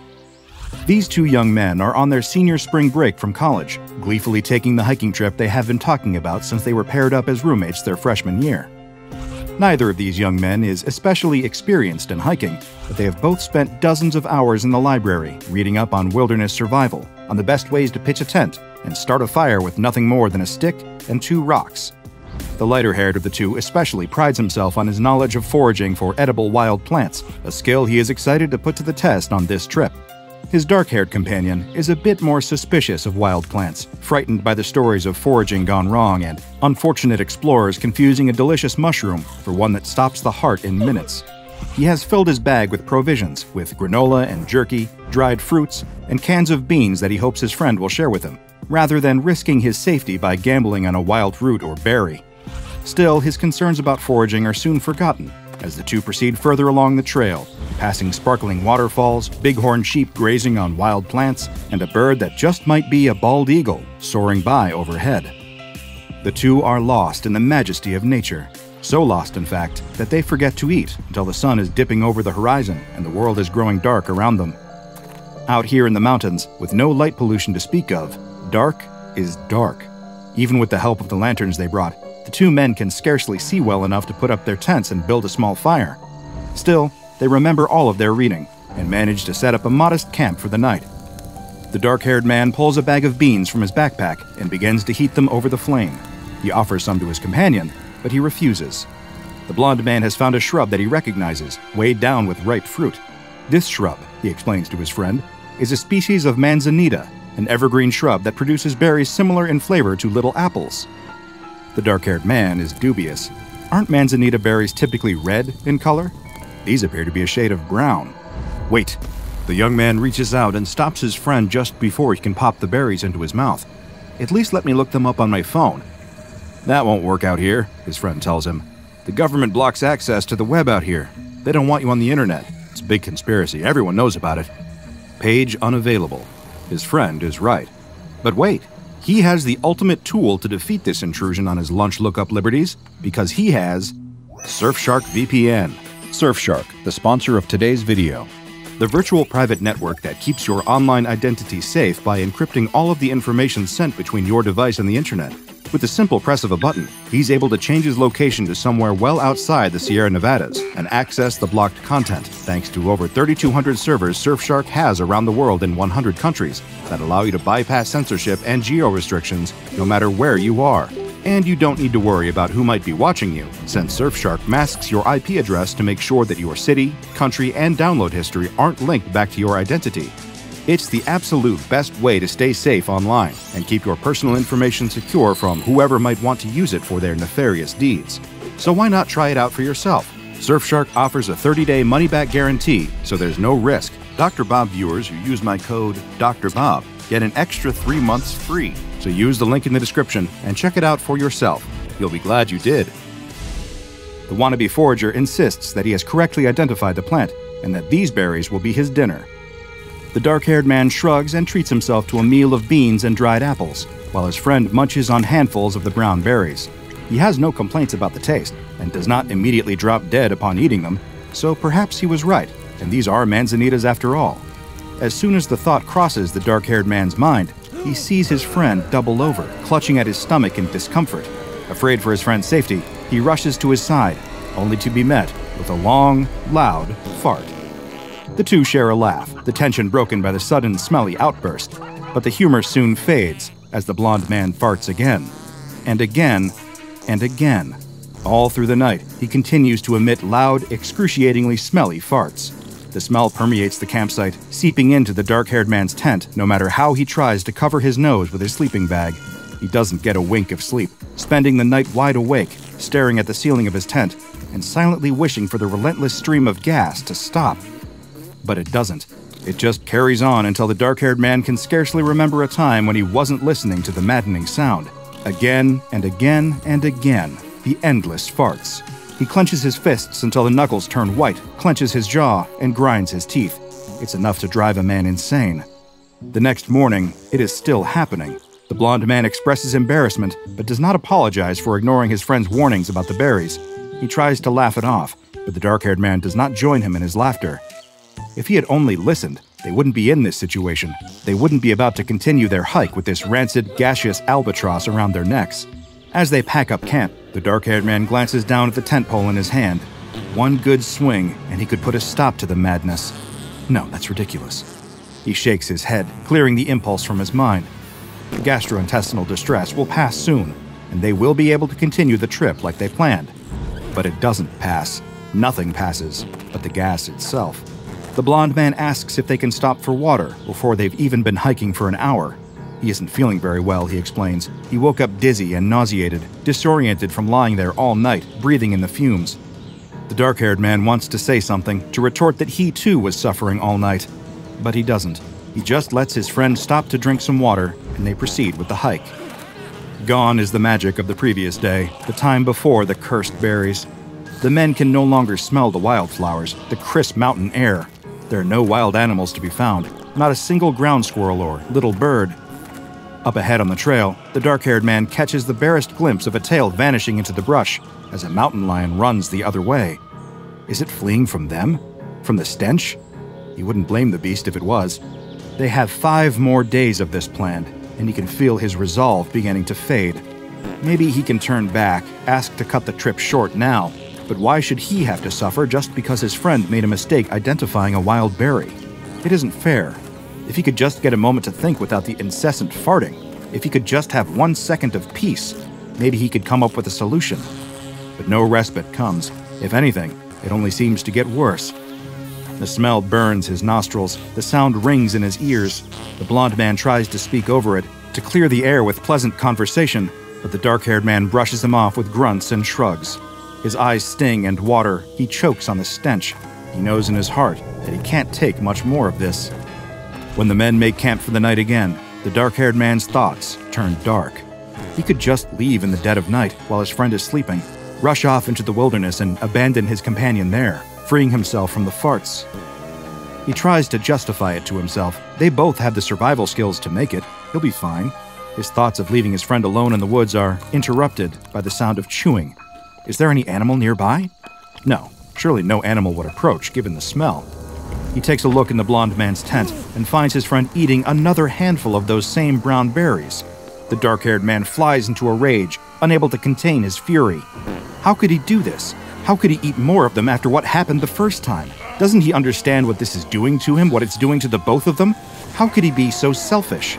The blonde man insists that it's fine, that the farting can't possibly be related to the berries, because manzanitas don't cause that sort of thing. At this, something in the dark-haired man snaps. He can't take it anymore. He turns away from the tent, throwing up his hands and telling the blonde man to find his own way back. They'll split up from here. The blonde man emerges from his tent, begging his friend not to cast him out. He's certain the farting will stop any day now. At this, it seems to grow louder, more potent. The dark-haired man spots a large rock by the campfire, small enough to hold in his hand, hefty enough to do some real damage. He picks it up and turns to meet his friend. Without thinking, he swings the rock at the blonde man's head. For the first time in days, the sound of farts goes silent. The air smells sweet, like flowers, leaves, and campfire smoke. He did what he had to do. The dark-haired man lets out a sigh of relief, the rock falling from his hand. He glances at the rock on the ground, at the blood dripping down its surface, and realizes the full weight of what he has just done. He packs up the campsite as quickly as he can, douses the fire, and dumps the body over the edge of a nearby cliff. Over the next few days, he hikes back the way he and his friend came, noticing, in spite of his gnawing guilt, that the walk really is so much better without those damned farts. On the way, he passes that bush, that horrible bush, weighed down by the fruit that destroyed his spring break trip, that destroyed his friend's life. He opens his backpack, tearing a page from one of his books and grabbing a pen. He scribbles a warning, "No matter what, do not eat these berries," and affixes it to the bush. He can only hope that the next person to stumble on this shrub will see the note and heed its warning. If they don't, they might meet a similar fate. Days later, the park rangers discover the blond man's body and declare the death an accident caused when the man fell over the side of the cliff. Some of them suspect foul play, but are unable to find any evidence. All they can find is a strange note on an unidentified shrub and the faintest smell of something foul, like rotten eggs. The two doomed hikers had no way of knowing this, but the fruit they foraged was not from the Manzanita family. It was from a plant known as SCP-4032. SCP-4032 is a wide, deciduous shrub characterized by a rounded crown and wider base. It produces a distinct, small, round brown fruit that has been designated SCP-4032-1. Whenever any animal or human consumes an instance of SCP-4032-1, this meal will result in intense gastrointestinal distress. I will try to describe this as delicately as I possibly can, but as I have learned over the years in my line of work, the truth is rarely delicate or polite. 1 hour following the consumption of an SCP-4032-1 instance, the person or animal will begin to emit an excessive amount of flatulence, consisting of elevated hydrogen sulfide levels and a small but detectable amount of methane gas. Perhaps you are familiar with an old rhyming song about the wonders of beans, the magical fruit. These berries function quite similarly. The more one eats, the more one does, in fact, for want of a better word, toot. However, unlike the second part of the bean-based rhyme, these fruits do not cause their unfortunate consumers to feel better, nor should they be eaten at every or any meal. The Foundation first discovered SCP-4032 on April 2, 2018, after a man named Anthony Green happened upon the plant in the foothills of Northern California. Hungry enough to forget his better judgment, Anthony ate some of the fruit and became immediately concerned for his physical well-being, as SCP-4032's effects began to take hold. Fearing he had unknowingly consumed a poisonous plant, he made a distress call to the local search and rescue team. This call was intercepted by Foundation operatives, who swiftly arrived at the scene to bring both Anthony and the plant itself into custody. The affected individual will continue to produce this flatulence until they have expired. Both starvation and dehydration have no impact on the flatulence, and no identifiable source of the gaseous output has been detected via endoscopy. If an affected individual finds themselves in an area without adequate ventilation, they will gradually begin to experience symptoms brought on by hydrogen sulfide poisoning, including but not limited to conjunctivitis, respiratory irritation and coughing, loss of smell, and eventually pulmonary edema and death. Shortly following SCP-4032's discovery, Dr. Logari began conducting a thorough observation of Anthony Green, referred to as D-14478 for the purposes of official documentation, as he suffered from the effects of consuming SCP-4032-1. First, he was brought in for observation and placed in cell 14B on the outside of Site-88. Dr. Logari noted copious amounts of flatulence being emitted by the subject, with high levels of hydrogen sulfide and methane. 5 hours later, the subject was complaining about gas buildup in his cell, and the interior venting hood was activated. 3 hours and over 50 complaints later, the maintenance staff deactivated the interior venting hood and opened exterior windows. In an attempt to quell some of the relentless flatulence, D-14478 was placed on an intravenous diet. After 2 days on the intravenous diet and no changes to the subject's gas emissions, medical staff conducted an endoscopy, which revealed that the colon was clear and there were no visible signs of rectal gas. The following day, a staff meeting was held in order to discuss the impact of D-14478's condition on the quality of life at the facility. Both residents and researchers alike had complained about the persistent smell, which they were unable to escape, and was permeating the air outside as well as throughout the interior of the building. Several options were proposed, including relocation, treatment, and failing all else, termination of the subject. A resolution was passed to house D14478 in an outdoor facility until proper filtering equipment could be installed. A little over a week later, Foundation agents intercepted reports from nearby environmental watch groups concerning an increase in airborne pollution in the central Alabama area around Site 88, with D14478's condition threatening not only the morale at Site 88, but the environment itself. An additional resolution was passed in order to transfer D14478 into an experimental air filtering cell. The cell had not yet passed a safety inspection, but those with objections were overruled by the vote of the majority. The following day, subject D14478 was found dead in his cell. An investigation into the cause of death determined that the primary filter was improperly constructed, and both it and its associated sensor had malfunctioned. There was one silver lining to this unfortunate incident, however. The effects of SCP-4032-1 mercifully ceased following the subject's death. The post-mortem report was filed with the Ethics Committee, and Dr. Lugari was placed on temporary administrative leave. Meanwhile, a large order of scented candles was placed by the staff of Site 88, and soon, the unpleasant odor was replaced with the smells of lavender, vanilla, sugar, and pine. In Dr. Lugari's absence, Dr. Carlisle was appointed to the position of lead researcher on SCP-4032. Following the approval of the Ethics Committee, Dr. Carlisle began conducting a series of animal tests using SCP-4032. The first test subject selected was the Araucanian herring. An instance of SCP-4032-1 was crushed and added to a mix of copepods and krill, which were then fed to a small school of herring. 15 minutes after the consumption of SCP-4032-1, the herring's usual flatus production increased dramatically. This caused great distress to the school of fish, as this species ordinarily uses flatulence as a means of communication. Samples of the flatus were taken and analyzed, and were found to contain hydrogen sulfide and methane, though the levels of both were lower than they had been in human subjects. 3 hours after their initial feeding, the herring were euthanized and taken for autopsy and chemical analysis. There was no post-mortem evidence found of SCP-4032-1's effects. Next, a flock of chickens was selected for testing. They were offered a handful of SCP-4032-1 directly, which they refused to taste. The fruit was then crushed and added to chicken feed, which was fed to the chickens with great success. 2 hours after eating SCP-4032-1, all of the chickens began to emit gas containing low levels of methane and hydrogen sulfide. The chickens were promptly euthanized and taken for analysis, where an autopsy determined that the birds' short intestinal tracts were distended. This marked the first recorded visible sign of the fruit's impact on a test subject. The next animals selected for testing were brown-throated three-toed sloths.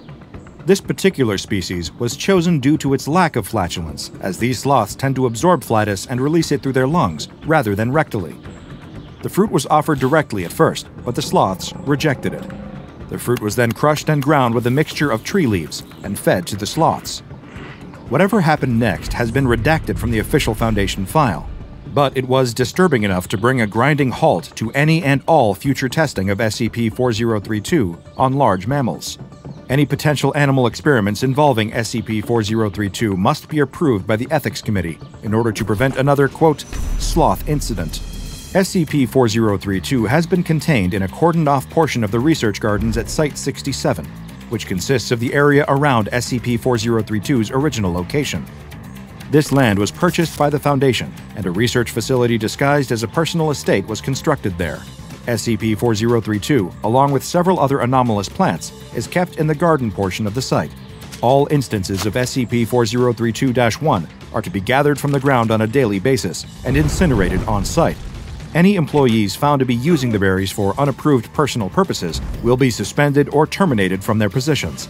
If any animals wander onto the grounds and consume the berries, they must be captured and euthanized, and their bodies incinerated. Though there is currently only one known specimen of SCP-4032, the Foundation has a contingency plan in place should any additional specimens be discovered. If this happens, Mobile Task Force Alpha 67 Weed Whackers will be dispatched to the specimen's location, where they will uproot it and bring it back to Site 67 to be contained. Any humans that consume an instance of SCP-4032-1 must be contained in holding cells B1 through B5 along the outer perimeter of Site-67. Each of these cells is equipped with 3 air filters containing Thiobacillus thioparus, chemolithoatrophic sulfur-oxidizing bacteria, embedded in a mixture of peat and polyurethane. Each filter also contains sensors intended to detect hydrogen sulfide and methane. When the sensors are activated, members of Mobile Task Force Alpha-13, odor eaters, are dispatched to escort the affected individual outside until the filters in their cell can be repaired.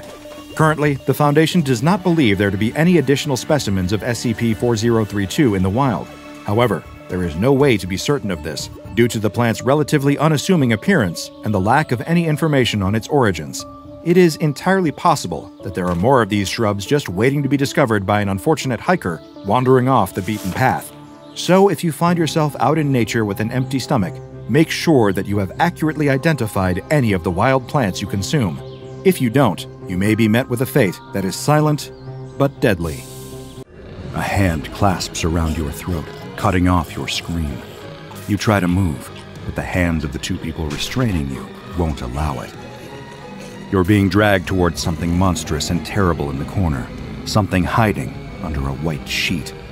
You will die a painful death, and the ones dragging you towards it are your parents.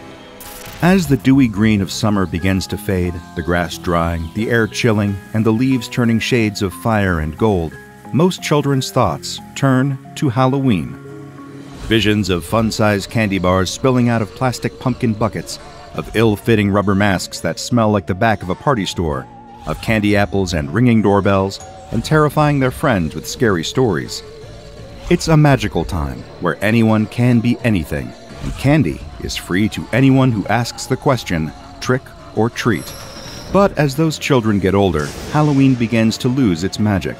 They age out of trick-or-treating and no longer find themselves amused by carving pumpkins or screaming at plastic skeletons in their neighbors' yards. They age out of the sense of wonder, and they find that their neighbors aren't as keen to give away candy to someone with a driver's license. But some children hold on to that love of Halloween into adulthood, transforming the childlike joy into an appreciation for parties, more mature scary stories with blood and guts aplenty, and yes, themed baked goods. You're never too old to enjoy a Rice Krispie treat shaped like a ghost. At least that's what the sorority girl planning the biggest Halloween party on campus at her small university believes. She has festooned the sorority house with fake cobwebs and ghosts made of hanging bits of gauze, with plastic spiders and zombies made of rubber.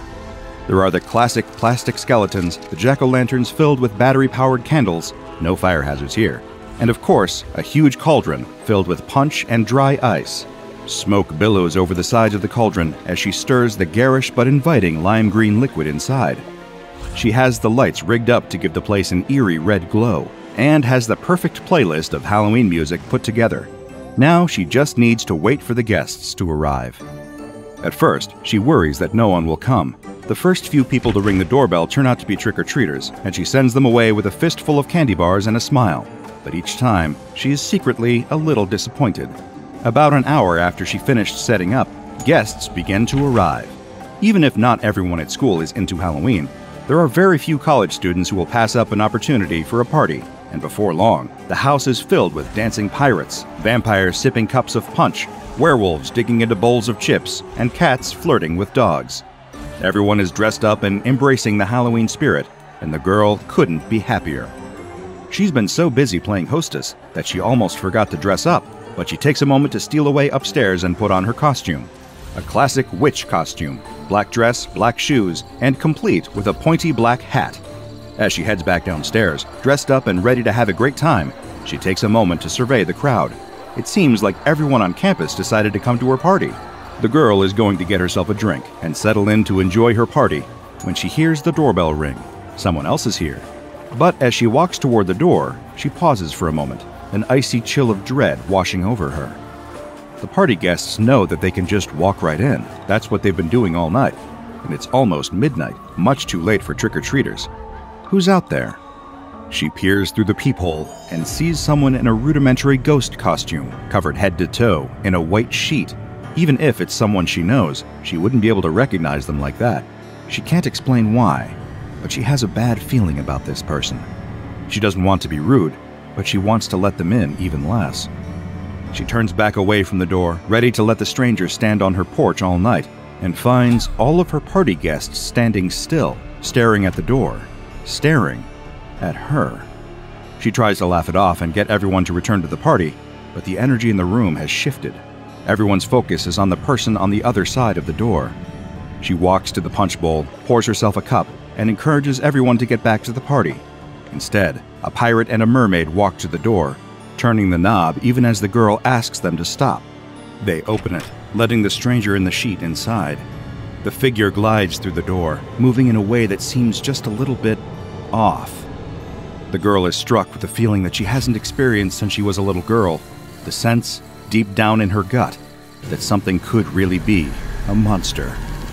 Whatever she does, she can't let the thing in the sheet get close to her. She doesn't know what will happen, but the thought of it turns her stomach with a primal sense of danger. She starts to run, but a girl dressed as a tiger grabs hold of her arm, wrenching her back. The girl struggles to free herself, but a man in a vampire costume grabs her other arm, gripping her so tight his knuckles turn white, and she can feel the flesh bruising. She pleads with her friends, trying to get them to see reason and release her, but they won't budge. The tiger girl apologizes through tears, but won't let go. As the girl thrashes, pulling so hard to free herself that she worries her arm will break, the figure in the sheet inches closer and closer. She shouts at it, demanding to know who it is, what it wants, why it's hiding behind that sheet. But it doesn't say a word, doesn't give a clue. There's no expression to read, only the blank white fabric. When it reaches the girl, her feet fly out from under her, and she collapses to the ground, yanked forward by an unseen force. Something is pulling her under the sheet. She claws at the floor, trying to drag herself away from the force, but she can't. The party guests watch, helpless, as their hostess disappears under the sheet, until the only thing left is her writhing silhouette and her screams. Then, the screams go quiet. Nothing left of the girl but her witch's hat lying on the floor. The figure gathers its sheet around itself and calmly walks out of the party. Those unfortunate guests watched their even more unfortunate friend encounter the creature known as SCP-6096. SCP-6096 is a humanoid entity that spends all of its time hidden beneath a large cotton sheet. A vague sense of its shape can be garnered by observing the entity, but its body is hidden at all times, preventing a complete physical description from being recorded. However, Foundation researchers have determined via a cursory examination that the entity is 1.55 meters tall and that it weighs approximately 48 kilograms. The sheet itself is larger than SCP-6096's body, trailing on the ground behind it by at least a meter whenever the entity moves. All attempts to remove the sheet in order to get a proper look at the thing have been unsuccessful. One of the most unusual properties of SCP-6096 is that it cannot be harmed. I don't mean that it is impervious to damage, but rather that any living being that attempts to engage in a behavior that would harm the entity finds themselves unable to do so. This includes, but is presumably not limited to, actions such as attempting to attack SCP-6096, attempting to order others to attack SCP-6096, attempting to trick others into attacking SCP-6096 without their knowledge, laying a trap for SCP-6096, ordering others to lay a trap for SCP-6096, creating an autonomous device that would harm SCP-6096, attempting to leave SCP-6096 unsupervised and in harm's way, and attempting to remove SCP-6096's sheet. Most of the time, SCP-6096's behavior is described as peaceful and docile. As long as there is no danger present, it allows itself to be led into containment and remains there with seemingly no objections. However, every so often, the entity becomes active and will attempt to leave its location. It does so at a steady pace with single-minded persistence as it pursues one specific target at a time. It is uncertain how the entity chooses a target, but so far, it has always been a seemingly random human being somewhere on Earth. Not only does SCP-6096 know exactly who its target is, but anyone who observes the entity during an active period finds that they too know who it is seeking out. In addition to this anomalous effect, the person will also find themselves compelled to help SCP-6096 reach its intended target. These targets appear to be the only individuals unaffected by SCP-6096's anti-harm properties. A person that the entity has selected will, in fact, be able to harm it. However, none have managed to successfully do so, mainly due to the protective influence of the other humans caught in the creature's anomalous thrall. But what happens when SCP-6096 reaches its target? Research into this has been largely inconclusive, but a few facts are certain. SCP-6096 will pull the person underneath its sheet until they have disappeared from view. If the victim is conscious, they can be heard fighting, struggling, and screaming in unimaginable agony for up to 40 minutes. Then they go silent and are never seen again. Once its chosen victim has disappeared, SCP-6096 becomes docile and largely immobile again, and can be led back to containment. Whatever happens to its targets under that sheet, it is definitely not anything good. SCP-6096 was discovered by the SCP Foundation on September 12, 2018, when police were called to the home of the Malian family in the town of Durham, New Mexico. Samuel and Amanda Malian greeted the officers in a state of distress, claiming that a person wearing a sheet had come into their home and somehow caused their 16-year-old son Desmond to disappear.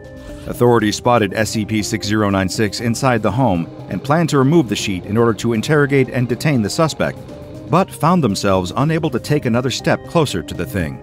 Terrified by their inexplicable encounter, they submitted an incident report to their supervisor, who passed it up through the chain of command in the regional government until it landed in the hands of the SCP Foundation.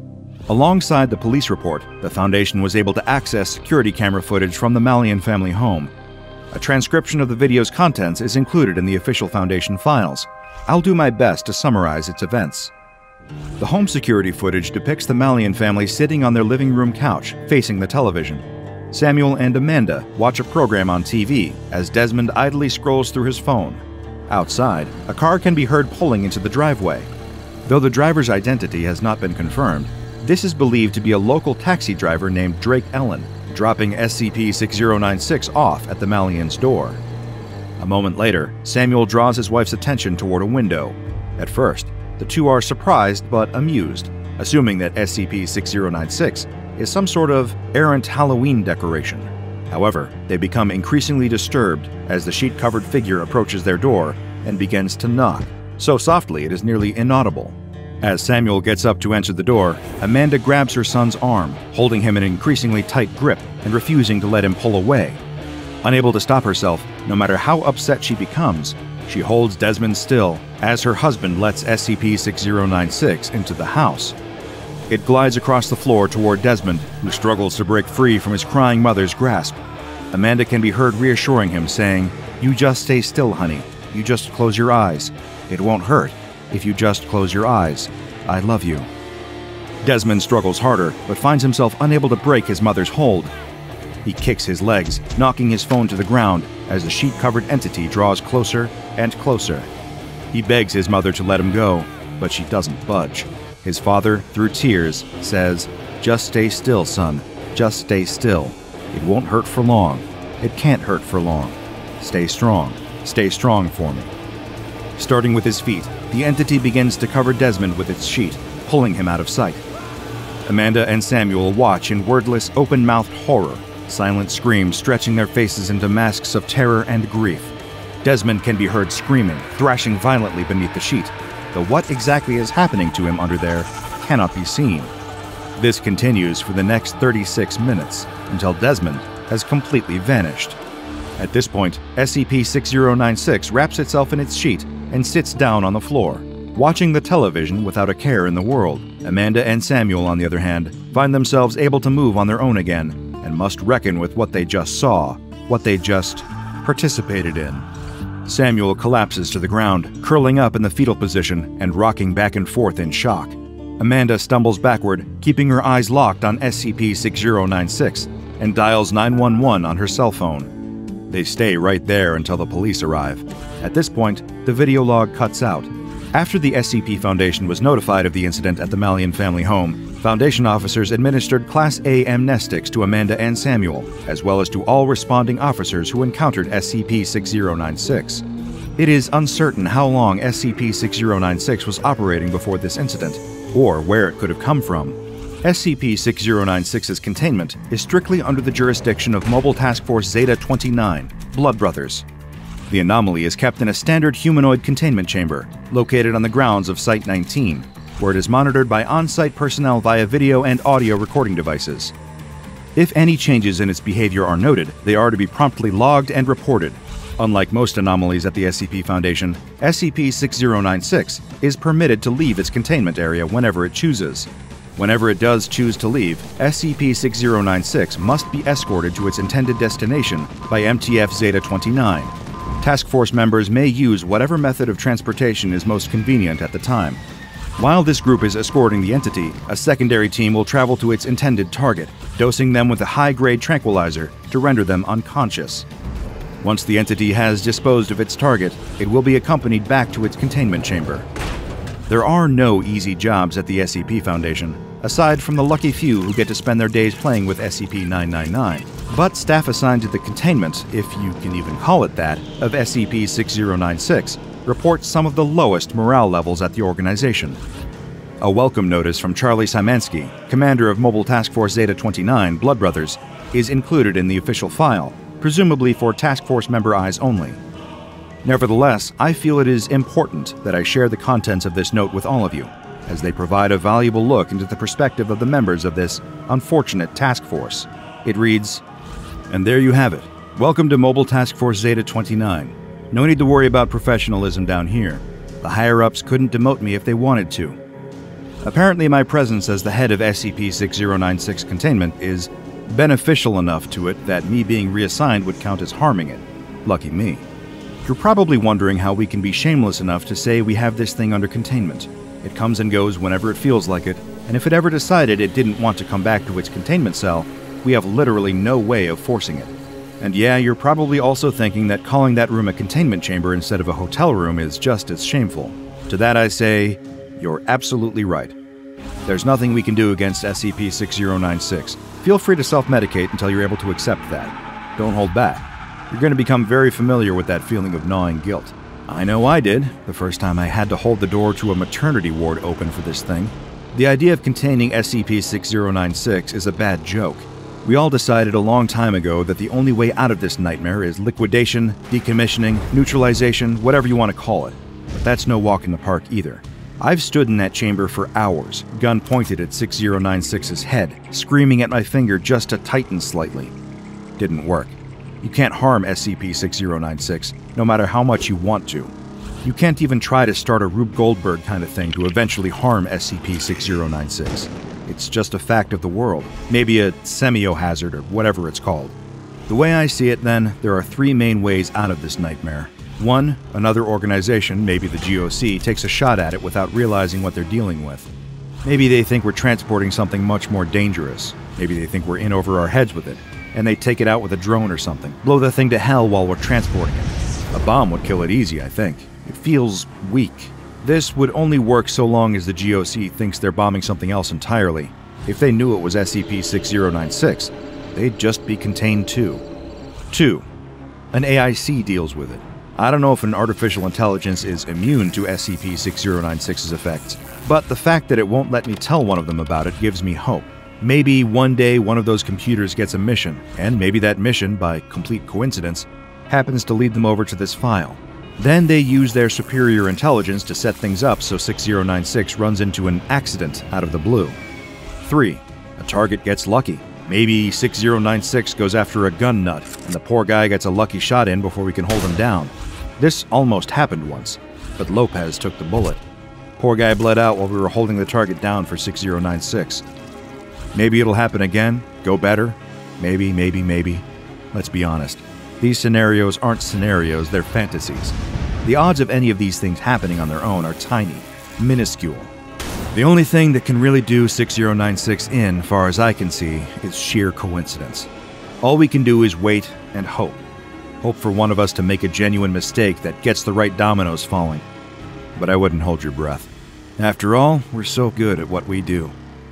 Of all the anomalies I have studied, SCP-6096 is one that troubles me more than almost any other. I have lost sleep watching the Malian family security footage again and again, each time shocked by the sight of two tearful parents helping a sheet-covered stranger steal their only son, doing who knows what to him in the process. No matter how hard I try, I cannot discern SCP-6096's motives, its origins, or even what its real face looks like. Perhaps it doesn't have one. Perhaps there's nothing under that sheet. The hardest part is knowing that I will likely never know. That uncertainty is so much worse than any of the horrible truths I have uncovered in my years of studying the anomalies that hide in the shadows of our world. Though I may never uncover the answers to the mystery of SCP-6096, there is one thing I know for certain. I will never be able to relax around Halloween. That walking bedsheet might be someone who ran out of time to plan a proper costume and just grabbed the first thing they could find. Or it could be a faceless horror walking with the relaxed gait of the incomprehensibly powerful on its way to claim another unfortunate soul. A young researcher is thrown against the wall so hard that his spine breaks. A man turned into a scarecrow. A woman unmoored from gravity. A man losing a vital component of his brain. All these poisoned prizes can be yours if you have your hands on a certain special object. The thief is confused, to say the least, at the sight before him. It isn't exactly what he has been expecting to find on his travel to the Forgotten Cave.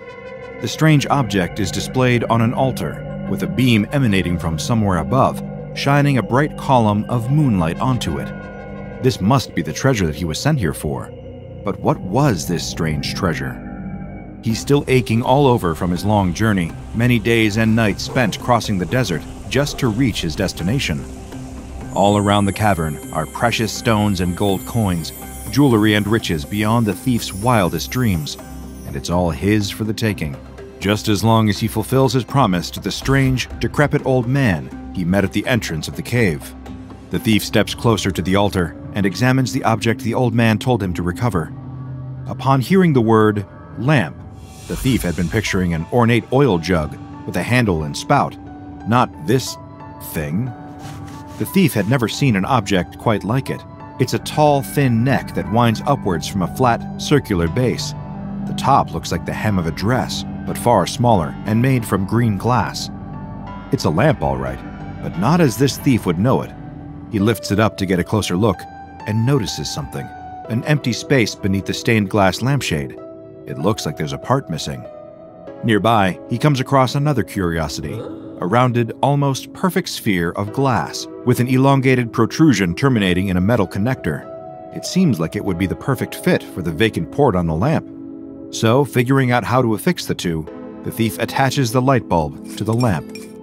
To his surprise, the bulb begins to glow a light blue. Cautiously, he places it back down and backs away, uncertain about what is about to happen next.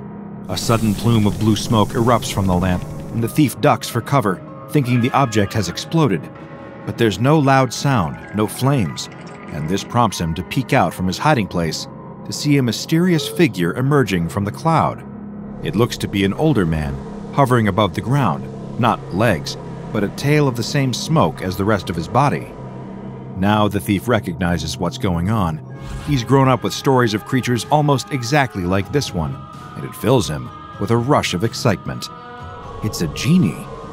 He can remember as clear as day tales about genies. They are mystical wish-givers, imprisoned within lamps and then bound to the person who discovers them. Once it emerges from its slumber, a genie will then offer whoever freed it 3 wishes. Hey, you there. You gonna hide all night? Come on, kid, let's get this over with. What'll it be? The genie asks rather brashly. The thief approaches the smoky, translucent figure and immediately knows exactly what to do. He's already thought of exactly what to ask for, the wish that can free him from his life of stealing and poverty. "Genie, I wish for you to make me rich," he says. As soon as he's finished his sentence, the genie vanishes, leaving the thief confused. Surely he still had another 2 wishes. He's startled as the light bulb he had affixed to the lamp suddenly explodes, for real this time, with a spark and a shower of small glass shards. Before the thief can so much as call for the genie to return and demand that it explain itself, he feels a sickly churning in his stomach. Something is very, very wrong. After a few short moments of violent and painful sickness, the thief lays dead on the floor of the cavern. If one from a more advanced period of history were to examine him, they'd find the thief's body exposed to an extremely large overdose of vitamin C, enough to kill him. The genie had made him rich. It just goes to show the old warning to be careful what you wish for is always applicable, especially when you find yourself making a wish from SCP-4035.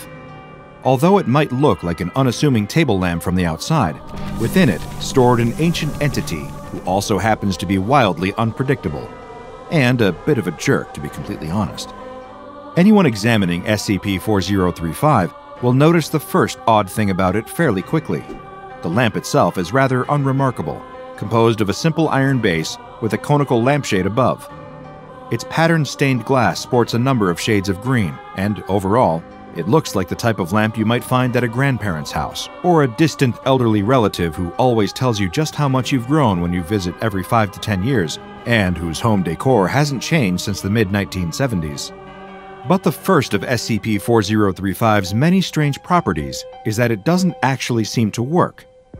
Closer inspection of the lamp itself will reveal that it doesn't actually have any electrical components whatsoever. There's no wiring running through it, no cable leading to a plug that can be affixed to a wall socket, no switch, nothing. Except for a standard light bulb socket. So naturally, anyone coming across this seemingly useless table lamp will feel compelled to find a light bulb and see if the thing actually works. That's when things get even stranger.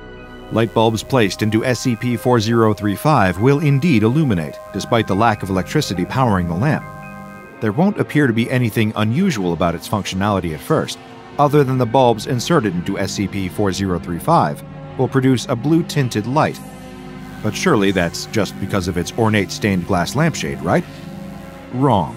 Shortly after placing a light bulb within SCP-4035, that's when he emerges.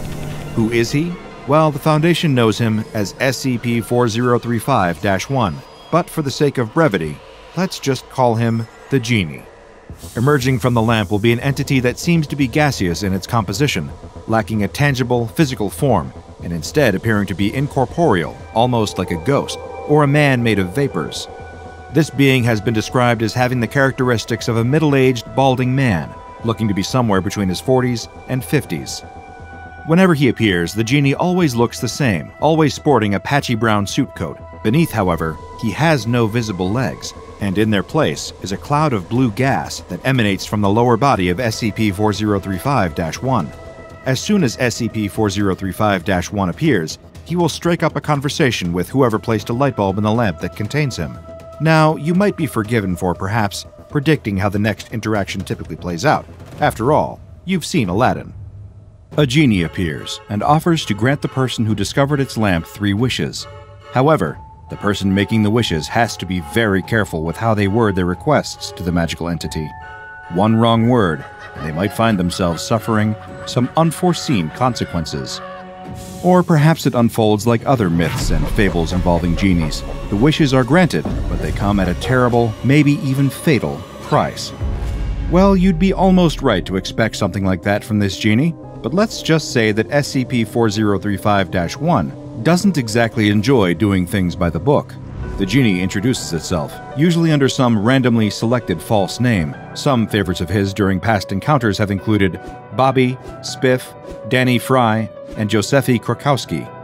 Now you can see why just calling him the genie is a lot simpler.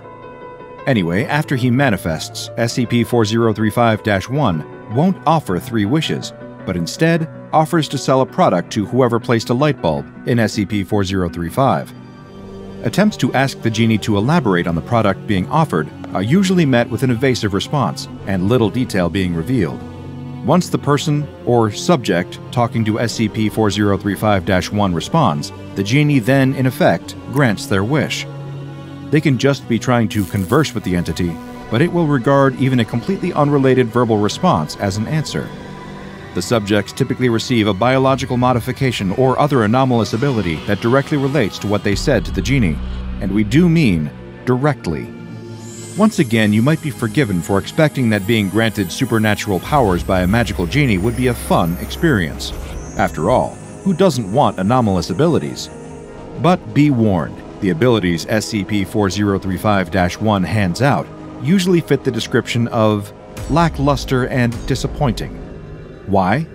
Well, because typically, the anomalous modifications the genie makes are highly detrimental to the subject in question.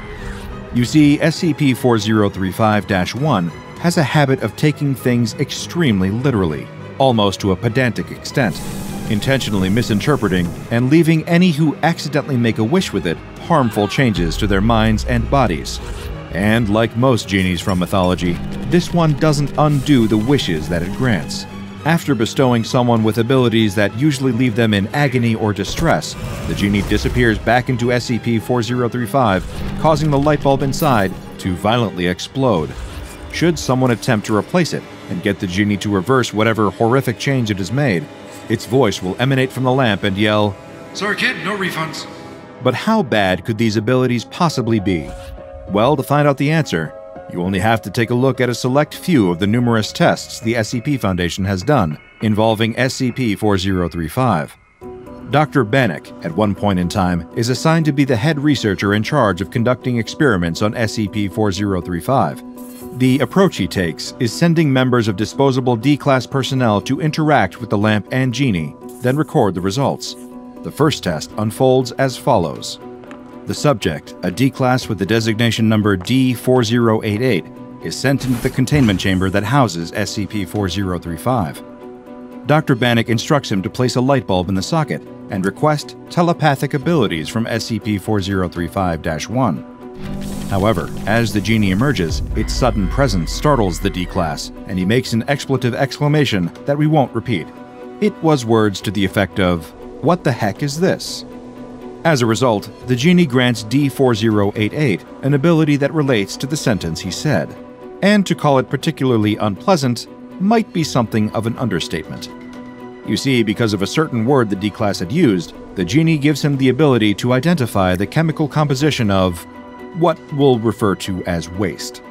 The fact that he can even identify what kind of creature said waste comes from does little to make D4088 happy with his newfound power. Dr. Bannock is forced to refine his experimentation strategy following this bungled first attempt. In the lead-up to the second test, he informs the next D-Class candidate of what exactly they will be facing when they enter the chamber, so as not to be caught by surprise at the sight of the genie. As a result, the second D-Class subject repeats the process of activating SCP-4035 and calmly repeats the request for telepathic abilities that he's been told to ask for. I'd like to be able to read minds.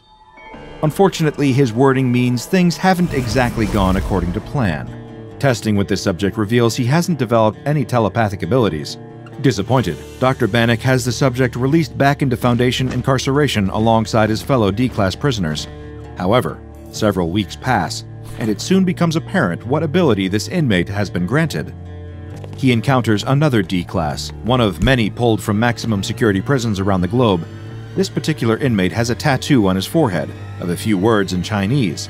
However, to the former test subject, these phrases appear to have been translated to English and read, Cuban butter mustache.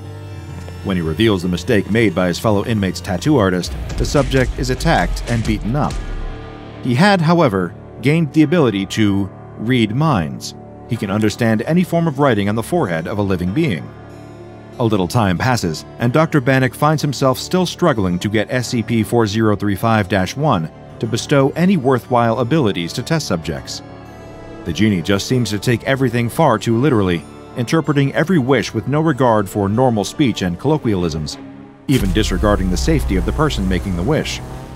Dr. Bannock conducts yet another test, sending a member of D-Class to speak with the genie and telling him to wish for muscle regeneration. The D-Class places the request with SCP-4035-1 seemingly without issue. However, then comes the next part, testing whether this new anomalous ability actually works the way Dr. Bannock intends. The subject of this latest experiment is intentionally injured. As this happens, his body appears to rapidly change. His muscular system swells up and multiplies, increasing from its original size. A successful test, right?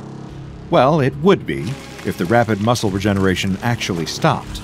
Before long, the D-Class test subject's muscle tissue is almost 250% bigger than its original size, making it much bigger than the rest of his body too. The subject is clearly highly distressed, although fortunately, this doesn't continue for long. Unfortunately, that's because his body can't function normally with this new rapid change, and as a result, the D-Class subject's vital signs stop, after 3 short seconds. Getting more and more frustrated with the disastrous outcomes, Dr. Bannock makes the decision to simplify the requests made to the genie. Surely it can't misinterpret one word, can it?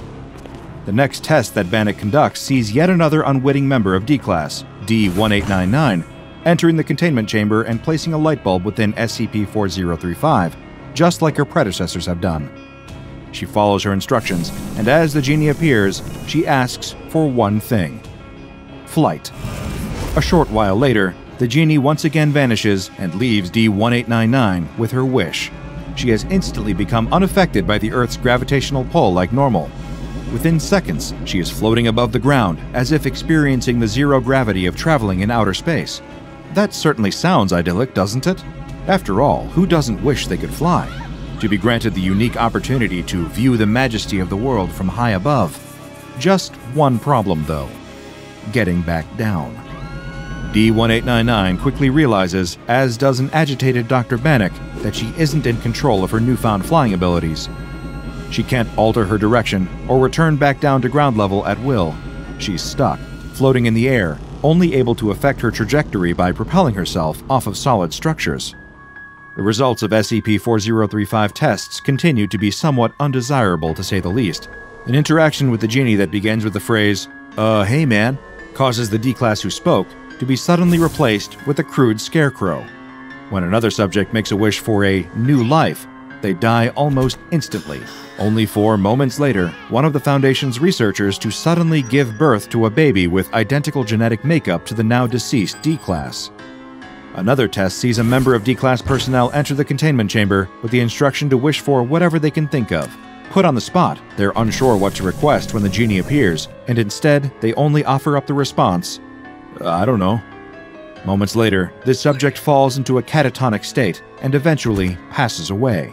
An autopsy of the subject's body reveals that their hippocampus has been removed. Thanks to the genie, they literally didn't know anything. Further testing with SCP-4035 is later carried out. However, it should be noted that the next instance of a recorded experiment with the genie isn't one that was authorized by the SCP Foundation. Rather, hearing that there was a genie being tested, junior researcher Jacobson decides to try and make his ultimate wish come true. He's never been all that lucky in love, and it's left the young Foundation researcher with a little insecurity. Nothing that a visit to SCP-4035-1 can't fix, surely. Despite not being authorized to use SCP-4035, junior researcher Jacobson approaches the lamp within its containment chamber. He then repeats the process to make SCP-4035-1 appear, and then requests that the genie grant his wish. Make me more attractive? In an ideal world, this scenario wraps up with junior researcher Jacobson becoming more handsome by conventional standards, perhaps even improving his sense of insecurity as a result. But by now, you can probably guess, that isn't what happens at all. Instead, being as literal as ever, the genie grants the young researcher's wish and makes him more attractive. Seconds later, as soon as the genie has demanifested, Jacobson is suddenly flung across the containment chamber and smacked sharply against the solid wall. The sheer force of the impact gives the junior researcher a severe spinal fracture. Of course, this catches the attention of Foundation security, who bring junior researcher Jacobson to the on-site medical center. There, he is given a full analysis, and this reveals the extent of just how attractive the genie has made him. Junior researcher Jacobson's epidermis, his outer layer of skin, has been given properties similar to that of a high-powered magnet. He has been magnetically attracted to the metallic walls of the containment chamber, resulting in a spinal injury that would claim his life only 2 hours later. The extensive testing with SCP-4035 is still ongoing, and as a result, the Foundation sees it fit to keep a large supply of light bulbs near the lamp's containment chamber. Dr. Bannock's research seems to indicate that while a person is in close proximity with SCP-4035, they are more likely to suffer a sudden and inexplicable speech problem. For example, the most common of these are parapraxis, commonly known as a Freudian slip, or ankyloglossia, which is a condition wherein the skin joining a person's tongue to the bottom of their mouth is shorter than usual, and this affects normal tongue movement, sometimes being called a tongue tie. Being closer to SCP-4035-1 increases the chances of suffering some form of unintended speech mistake by 68% when talking to the genie. To cut a long story short, The genie doesn't just intentionally and obtusely interpret everything literally, but also directly affects how clear a person will be while making their wish. As for exactly where SCP-4035 comes from, there's little information available. Some theories suggest it might well be an actual mythological genie who is just tired of spending so many centuries in the business of granting wishes for mortals. After all, imagine you get trapped in a desk lamp for all eternity and have to magically fulfill the requests of anyone that comes across you. Living through that for so long is liable to make a genie bitter and petty. Then again, perhaps the genie isn't even really a genuine genie. It doesn't inhabit an oil lamp, but instead a broken table lamp. And instead of granting wishes in the way they're intended, it misinterprets and takes things too literally, leaving the poor fools who thought they'd be blessed with supernatural powers to deal with the consequences. But perhaps that's the point. If nothing else, the genie residing in SCP-4035 serves as a reminder of that important lesson: to be careful what you wish for. In any case, if we were going looking for a genie, we'd take the friendly Robin Williams type over this pedantic jerk any day. Check out the DrBob Patreon and become a junior researcher today. Now go and watch another entry from the files of DrBob, like SCP-150, Body Stealing Parasite, Ship of Theseus.